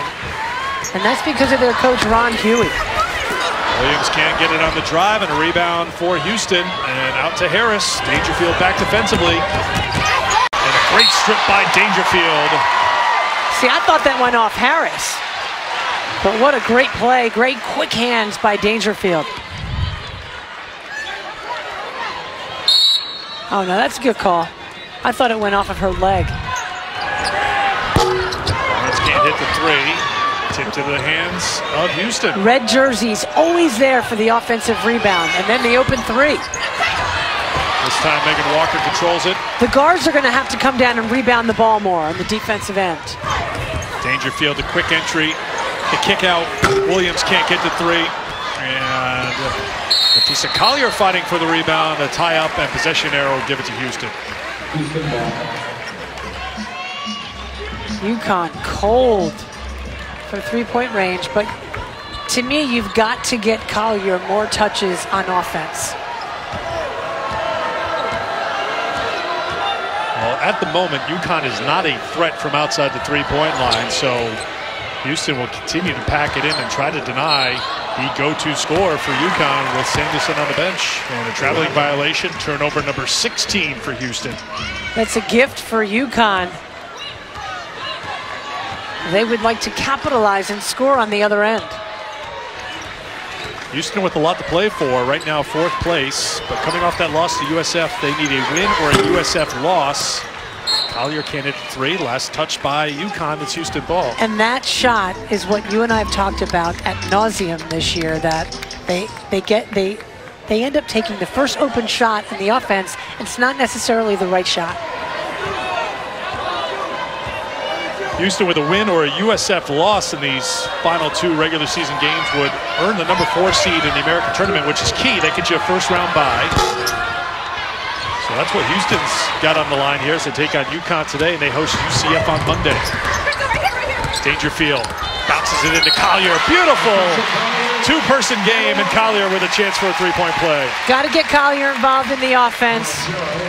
Dangerfield so dangerous in the open floor. Good work again by Collier to bury her defender behind her in that low post. Lavisa with 21 after the free throw. Connecticut brings it back to a 14-point lead. That matches their largest of the afternoon. 2 minutes to go in the third. Good help by Collier. Collier now defending Hawkins on the run, and a foul called on UConn. UConn foul, number 13, Kristen Williams picks up the personal. That's her first personal. First on Williams, fourth on the team. Nice help by Collier, but good movement without the basketball by Hawkins. And the foul was committed. Barnes at the free throw line. Could not connect down the first in her second year with the Cougars after transferring in from Hines Community College. And again, foul shooting really a struggle here for Houston for the second consecutive game. They're 4 of 8 from the free throw line after going 2 for 11 against USF. They missed their first 7 free throw attempts against the Bulls last time out. UConn out of sorts offensively right now. So Dangerfield will try to do it herself. That was one of those shots that a player who is feeling it will take. Now, if it doesn't go in, it's a different story with the reaction from the coaching staff, but UConn needed that bucket. Blocked cleanly by Collier.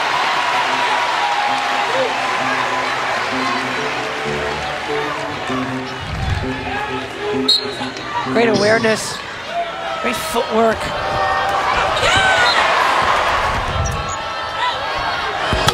Wild spinning shot by Barnes. Rebound for Connecticut, and now UConn. Little transition as Dangerfield pushes. Again, looking for Collier. Walker lost the handle, got it back. It's a wide open Collier, and it's another missed three. Ice cold from long range. 1 for 14 from outside the three-point line.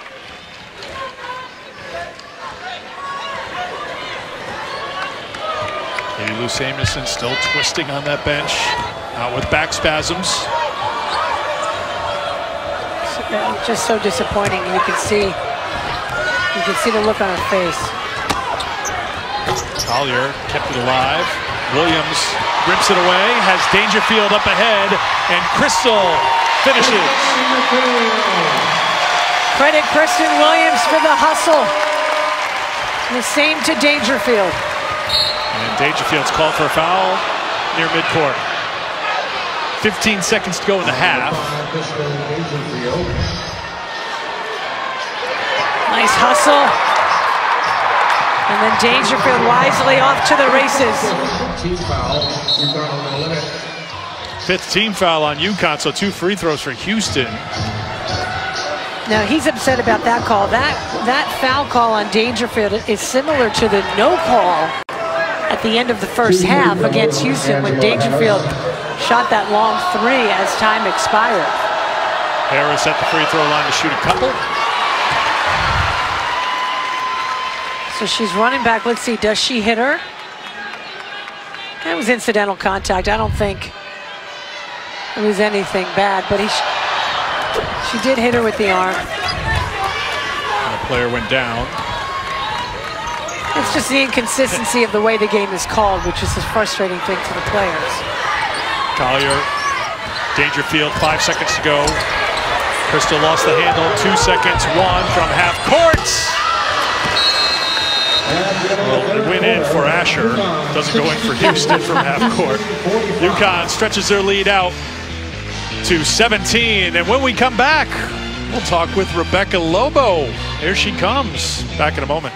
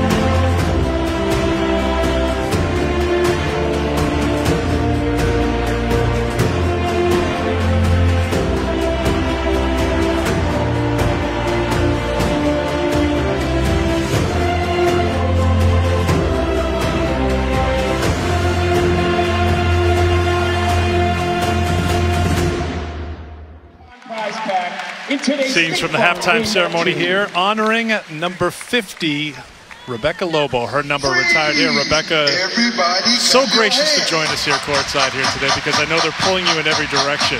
Well, I couldn't say no after you cleaned the headset for me. I'm concerned about you always. Congratulations. I'm watching that, and I think Gino was a little emotional. Were you emotional?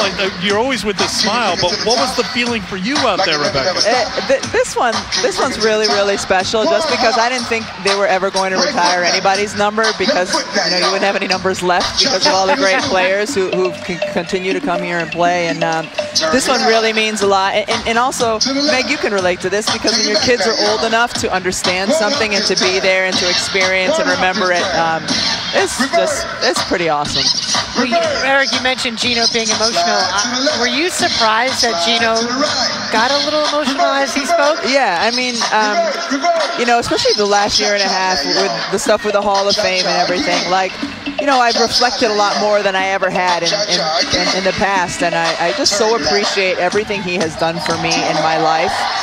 But he does that for every player who comes through here. He's had that kind of impact on so many people. So he's like the one who's had that impact on me, but then he's had all these players that he's had an impact on. So, I'm lucky that my timing was the way it was and could be one of the earlier people for him. When you first came as a recruit to UConn, who was it that took you under her wing and showed you everything around here and really sold UConn on you? Well, you all know the answer to that. That was Megan. I remember meeting Megan as the game's starting here, but meeting Megan my junior year when I was being recruited after a game here in Gamble and going back to the locker room and meeting the players and just being like, man, I fit in here. these people have as warped a sense of humor as I do. And, that's the key. And, last 25 years have been pretty great since those moments. Well, you made a tough decision. Your folks weren't thrilled with the idea as Collier misses that jumper. But you made a choice to come here, which wasn't popular at the time. Well, my parents were educators in Connecticut. There you and I are, Megan, wearing our matching called ahead for the colors. Clearly. And my parents saw UConn as a safety school, which a lot of people at that time did. And now it's not that anymore. It's an amazing institution with a great academic reputation. And I think our 95 team had a part in that. Turnover for Houston as UConn on top by 17. And she was trying to pass it, and then all of a sudden Angela Harris tried to put it in her back pocket, and that's Carrie Ann to travel, and Ron Huey in the background. It's like, we've turned the ball over enough here today. You know what, though, is one of my favorite moves that you see players in college and high school, too, do? They screw up, and then they yell at their teammate. Like, Megan, you're in my day, you would say, my bad, and these days you say, you're bad. I'm just carried, but that's your bad. Collier tried to drop it down for Kamara as she was fouling the pass. Well, you must be touched that Kobe would come here for your ceremony. Isn't that hilarious? That's what somebody said to me. Oh, I didn't know you and Kobe were friends. How great was it? This is what I'm watching in the pregame ceremony as Katie Lou Samuelson's walking out for senior night. And right in front of me, Kobe Bryant's got his phone, and he's recording that moment because that moment is meaningful to him and his daughter because Katie Lou is her favorite player. I mean, how the tables have turned. This icon of the NBA is here because of a women's basketball player. It's pretty remarkable. Good fight by Batuli Kamara, and she'll go to the free throw line to shoot a couple of courts. If you're just joining us, Katie Lou Samuelson took a shot to the back in the first half. Back spasms, the report. Tried to play 2 minutes in the second half. So Batuli Kamara is out there because Olivia Nelson-Goda's got 4 personal fouls, and Batuli, who's only playing 4 minutes a game, in there and fighting. I have to ask you, because you see UConn a ton in your work at ESPN, what Nafisa Collier and Katie Lou Samuelson, what they've meant to this program, but also how valuable they are to this year's UConn team if they're going to make a run in what is a very crowded, competitive field for a national championship this year. Yeah, so much is going to be on their shoulders along with Crystal Dangerfield. As important as the other pieces are, those three are going to be the ones who have to carry the load, and that's why, nice finish by Collier. That's why there's the concern with Katie Lou Samuelson being on the bench. They cannot afford any kind of sustained injury to either of those 3 players. Yeah, I mean, all year we've said the margin for error is so small, and then there's that factor of injury. And should that happen to anyone, particularly a key player, it is a game changer. And I just feel bad for Samuelson in such a big game. Her dad flew in, her sister surprised her and flew in. Kobe's here to watch her. Kobe and his daughter are here, and for her to sustain that injury, of just diving on a loose ball, a great hustle play. It's going to be a foul called on Megan Walker. So Walker now with 3 personal fouls. Here's the assist for Batuli Kamara. What a pass. That's some repetition in practice. You love it, though, anytime the post player, because, you know, Megan, anytime the post player catches the ball, they're looking for their post partner. Beautiful high-low pass. And what we've seen through the 4 years, if Nafisa Collier gets it anywhere in the post, it's usually going in. I mean, it's over by that point. Here's Batuli continuing to fight in her time off the bench. And they needed her to come in because Houston has done an outstanding job crashing the offensive boards. Kamara's physical presence in there on the defensive end has changed the game for UConn. Kristen Williams. Turnaround by Collier is off the mark, and a rebound for Harris. Good feed, and Collier comes back and gets called for the foul. Well, where is UConn's place in the national picture, Rebecca? Because you know there's 10,000 people in here. A bunch are going to go to the Final Four, and they can always count on UConn going to the Final Four every year, so they've made their plans for Tampa. Yeah, I mean, where's their spot? That's the most interesting thing about the college landscape this year is it's not one team and then everybody else. I think right now you're looking at 6 teams. That seems to be the consensus who people really feel can win a national championship. And, you know, so UConn's right in the mix, of course. Baylor's up there, Oregon, Mississippi State is one. You know, it's a year, Notre Dame, of course. It's a year where there's a lot more intrigue and drama than there has been in past years in terms of favorites going into the tournament. Well, and it goes back to where they're going to, you know, where they get seated, who's in their bracket, and you know, you need a little luck. And if they stay healthy and don't have key foul trouble, then they have a chance. Yeah. Kristen Williams, the feed to Collier for 2. And they're playing really. In the last week or 2, they've been playing really good basketball.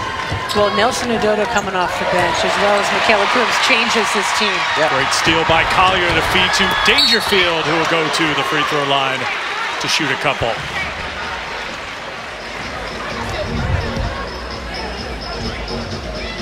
Great read by the freshman. Collier got the steal. Tried to get the assist. There'll be a couple of free throws for outstanding free throw shooter Crystal Dangerfield. And Eric, you bring up, you know, the teams that can win a national championship, and there's more than we've seen in the past. It's the same thing with National Player of the Year conversation. Last year, everyone knew it was going to be Asia Jones. And, you know, we've had years where everyone knew it was going to be Brianna Stewart. Hang on 1 second, Asia Wilson. I know when you're I'm sorry, Asia Wilson. Yeah. No, I understand. No, thank you for that. Thank you for that. Asia Wilson. Yeah, it would have been years ago where it was Asia Jones.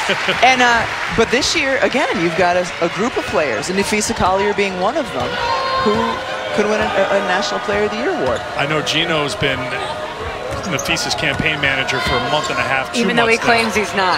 I know, but the way she's played, you know, the last player to average 20 and 10 was you. I mean, it hasn't happened. Well, then give it to her right now. That's right.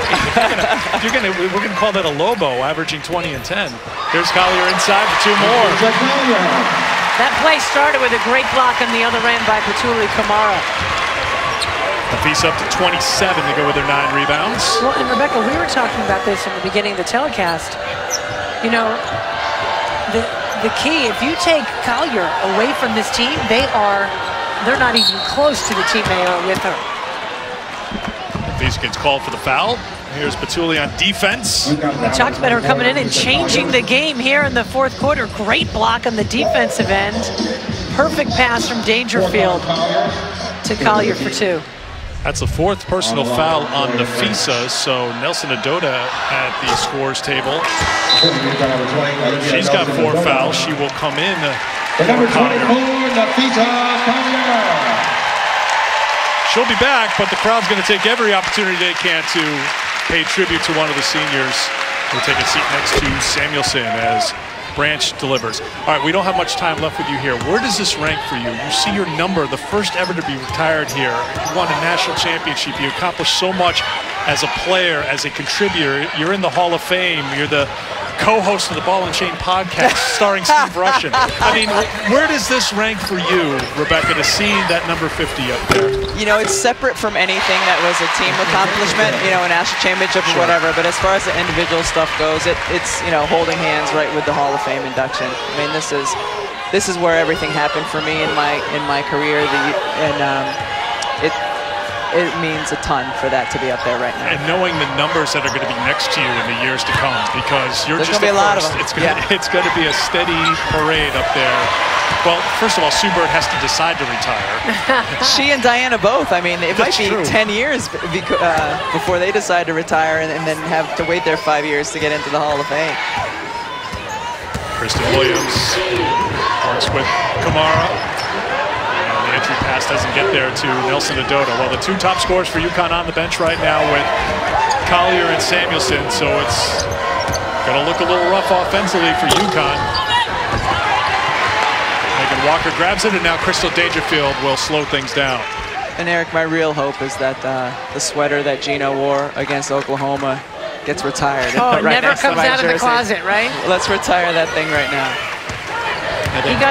He got a flurry of texts that night. Take that thing off. I think Gino would trade that for having black bunting come off of Huskies of Honors Cleveland. Yours was good. Yeah, mine was well done. Yeah, they need to work on that. He was going to lose his mind. I mean, it's not a surprise. Why do you have to? No, but why do you have to have it covered in the first place? Oh, I see. The surprise was CD. CD was a surprise. Right. Well, if it's not a surprise, just forget the black cloth. It doesn't work. Something tells me after tonight there will be no more black cloths. When I saw a guy balancing on a ladder like a circus performer to get it off there, I figured that's the last time we're going to do that. It made for good TV, though. It sure did. Inside of 4 minutes to go. UConn grinding it out here. Now comfortably in front. Dangerfield will add to it. The corner three. Spectacular game for Crystal Dangerfield. 19 points, 8 assists.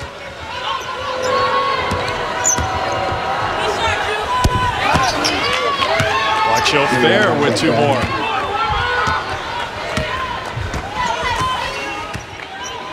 Williams across with 3:20 to go. Collier will come back into the game. Kamara, well, she's done everything so far. Why not try a baseline jumper? Nelson Adota the putback. Well, that'll be one of the interesting things here in the postseason. How much will Olivia Nelson Adota and Michaela Coombs, who have both played a lot for UConn lately, when games are tight in the 3rd and 4th round of the NCAA tournament, will they be in the regular rotation for UConn? Nelson Adota will. You would imagine. She completely changed the complexion of that 3rd quarter in their South Carolina game defensively. Right. And Coombs will come in and spell the guards, particularly Dangerfield. Play good defense, set screens, make the right pass. She works on D. Her athleticism, get offensive rebounds. Williams tries to return it to Nelson Adota. Kamara. Oh, she's done a great job. She's earning herself some more minutes down the road with the way she's playing today. Foul trouble for Nelson Adota. Samuelson on the bench with an injury. Foul trouble for Collier. And Batuli Kamara has delivered. Nelson Adota's got the rebound. 5th rebound for the freshman.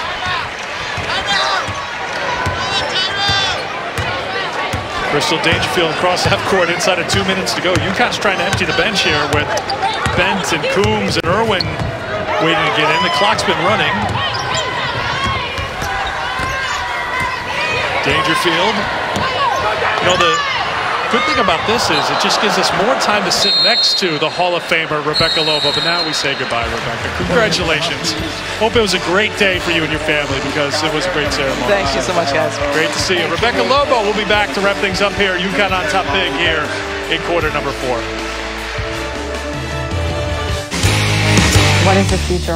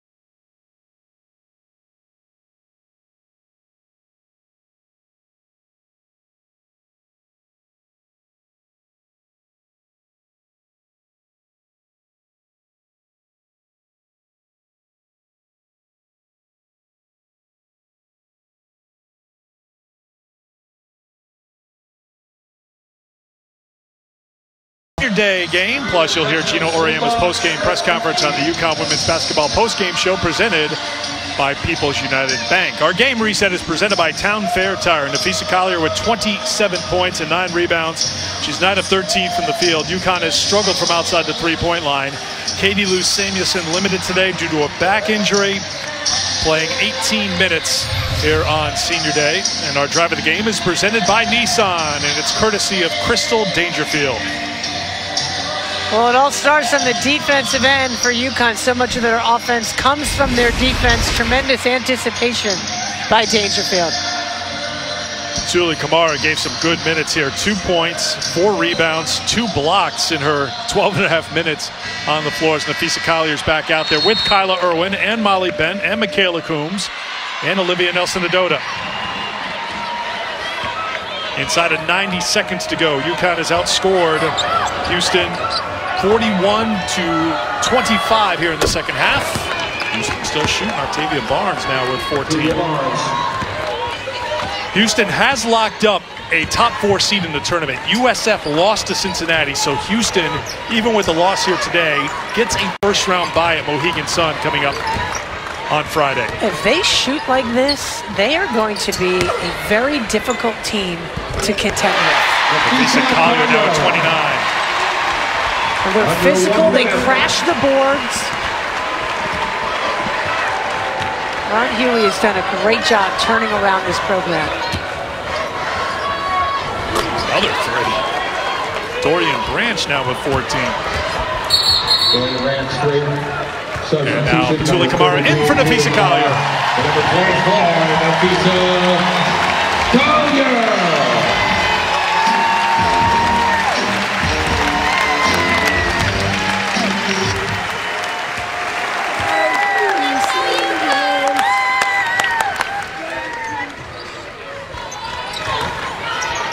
Inside of 30 seconds to go, and that's going to be it for Olivia Nelson-Adota. That'll be her 5th. Illegal screen, number 20, Olivia Nelson-Adota. A little too aggressive with that screen. That is the 5th foul on Olivia Nelson-Adota. I'll get Megan Walker back into the game as Olivia fouls out. She's the first UConn player to foul out of the game this year. It's incredible. You would think it would have happened more often, but they do a good job of not committing senseless fouls.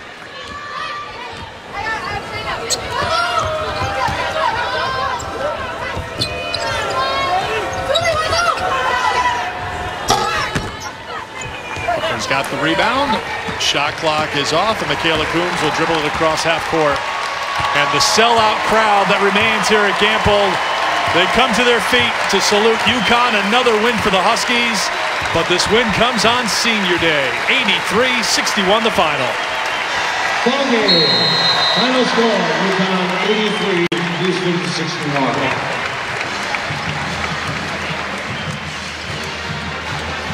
Katie Lou Samuelson couldn't play in the second half, but just a couple of minutes. That will be a big story going forward. UConn on the road at USF on Monday before beginning play in the American Tournament at Mohegan Sun on Saturday. And you can tell how emotional Katie Lou is here. Yeah, you feel bad for the kid. It's a big day, and to not be able to play, it's heartbreaking.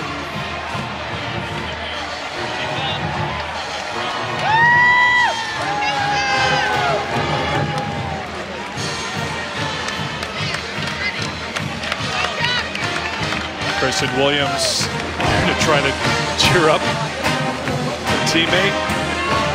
The team's going to stay on the floor here because while they were on the road, they captured the regular season title in the American Athletic Conference. So instead of doing it on the road, they're going to pass out the t-shirts here in the building here today and have the presentation of the championship trophy. Something that should not be dismissed. I know you can look at it and say, well, UConn is now 101-0 in the regular season against American opponents and 116-0 overall, but winning a regular season title is one of the goals that the coaches put on the board at the start of the season, and that mission is accomplished. They take great pride in winning the regular season, day in and day out, week in after week out. It's hard work. So they are 6 for 6 when it comes to winning the American regular season title. 5 for 5 when they get to the tournament. They'll go for a 6th tournament title coming up this coming weekend at Mohegan Sun. They'll be the #1 seed in the tournament coming up this weekend in Uncasville. And these seniors now 137-4 all time. They do expect to come back here to play a couple more games. That's the hope, at least, as UConn will host first and second round games here at Gamble Pavilion, assuming all goes well against USF and in the American tournament. So smiling here, that photo will end up in the office wall across the street. Along with the many others. Yes. And Nafisa Collier will get it up into the air for one more photo. And I don't know if Katie Lou's going to feel up to it, but the seniors are about ready to address the crowd here at Gamble Pavilion. We'll see if just Nafisa takes the mic here to say thanks. Hey, everybody.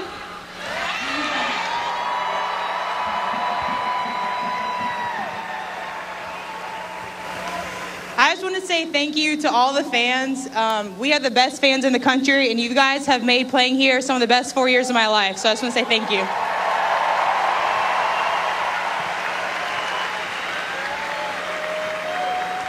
Yeah, to kind of piggyback off what Bea said, we appreciate everything you guys have done for us these 4 years. It's been a roller coaster. I'm really happy with everything. You know, I'm bummed with how today went out for me, but I'm so glad how our team fought, and I'm so glad that you guys were here to witness it. You guys are really great.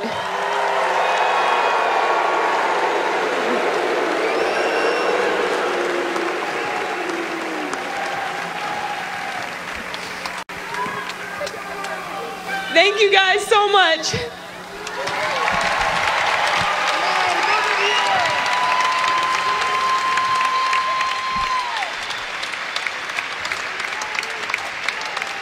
One final hug for the seniors as the teammates get together at center court.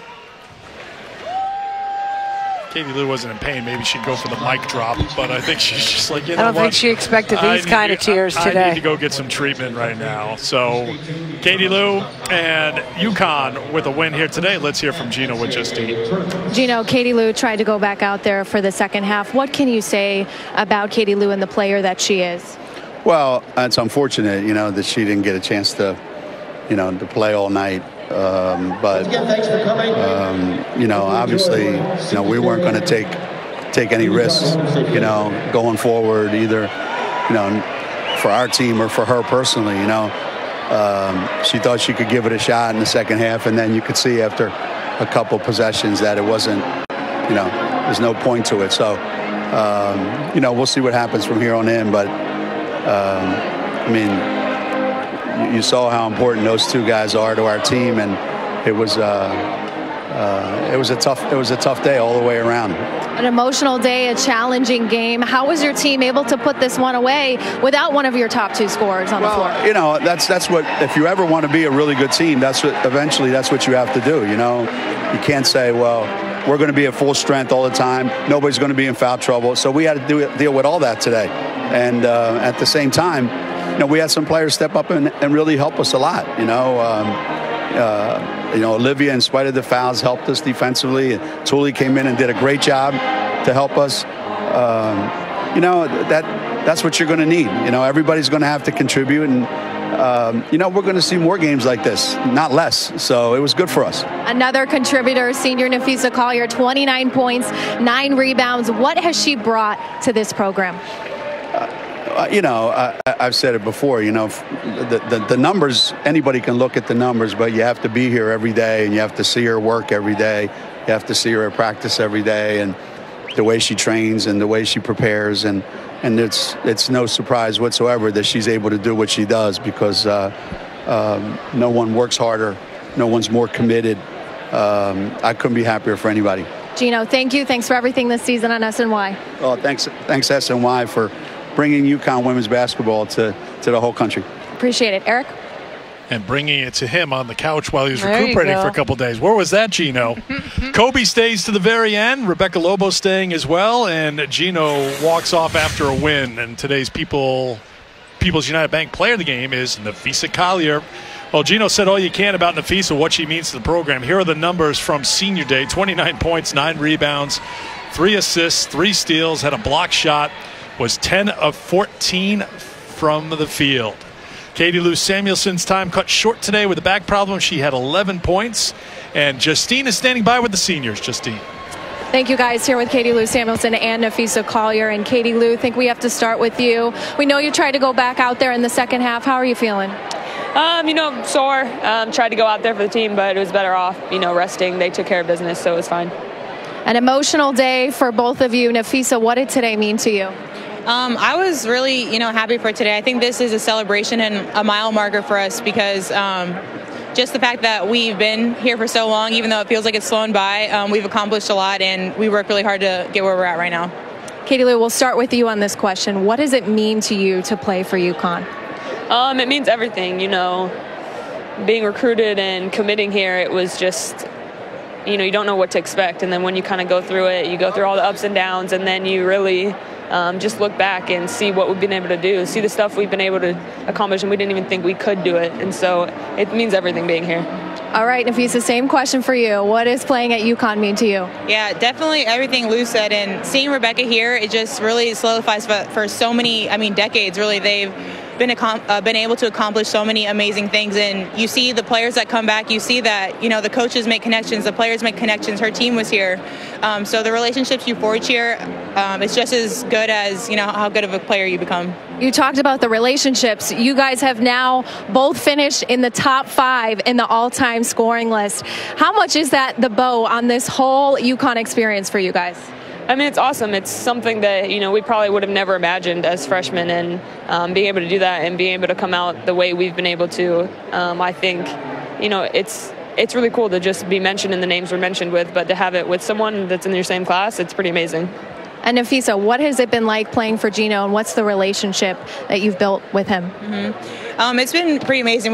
Everyone with him has had their highs and lows throughout the years, but even, when we come back for the summers to have our team meetings, we're still kind of in awe even after, 3 or 4 years, and he's such an amazing coach, and sometimes you kind of have to step back and think, wow, he's been able to accomplish so much, and where you get to the opportunity to play for him now, so it's really amazing. What about you, Katie Lou, your relationship with Gino, and maybe one thing, if you had to pick one thing that you'll take away that you've learned from him? I think just the biggest thing is never being satisfied with where you're at and knowing that there's always something you can improve on, always something you can get better at, and it's easy to just go practice the things you're good at, but when it comes down to it, when you practice things you're bad at, that's what makes you a better player. All right, guys, so you have one more regular season game. You then have the postseason. How much is it on your mind that you have some unfinished business to take care of once you get to March Madness?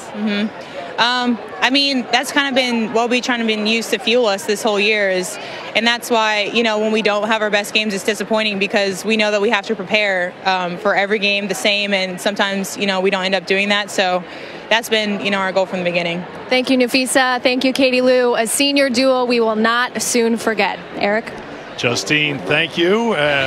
Good to see Katie Lou walking off the court with a smile as UConn wins it here on Senior Day, 83-61. Back to wrap it up before we get you to Gary and Kara with the post-game show. Nafisa, yes, over the top with that trophy.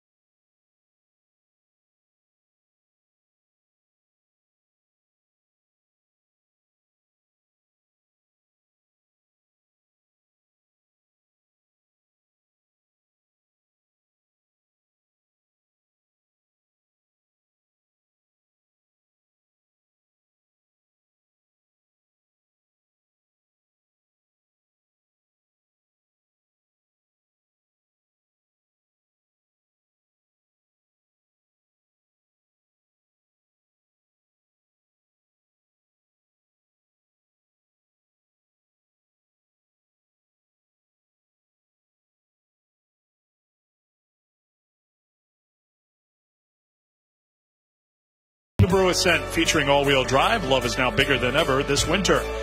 By Trantolo and Trantolo, Connecticut's personal injury law firm. Let our family help your family. By Rings End, the largest Benjamin Moore retailer in Connecticut. Our initials are RE, as in refresh your home. And by the Connecticut State Farm agents of the game, Mike Esposito and Christian Egger in Manchester. Speak with them today.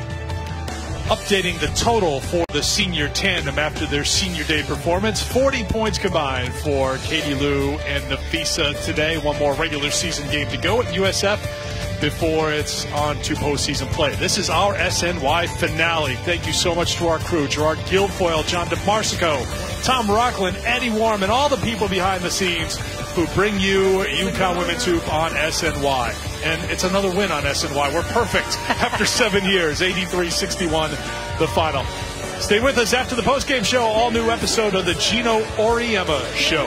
So for the final time, for Meg Como, Justine Ward, and our entire SNY crew, I am Eric Freed. It is time now for People's United Bank postgame live with Gary Apple and Carol Walters. All right, Eric, we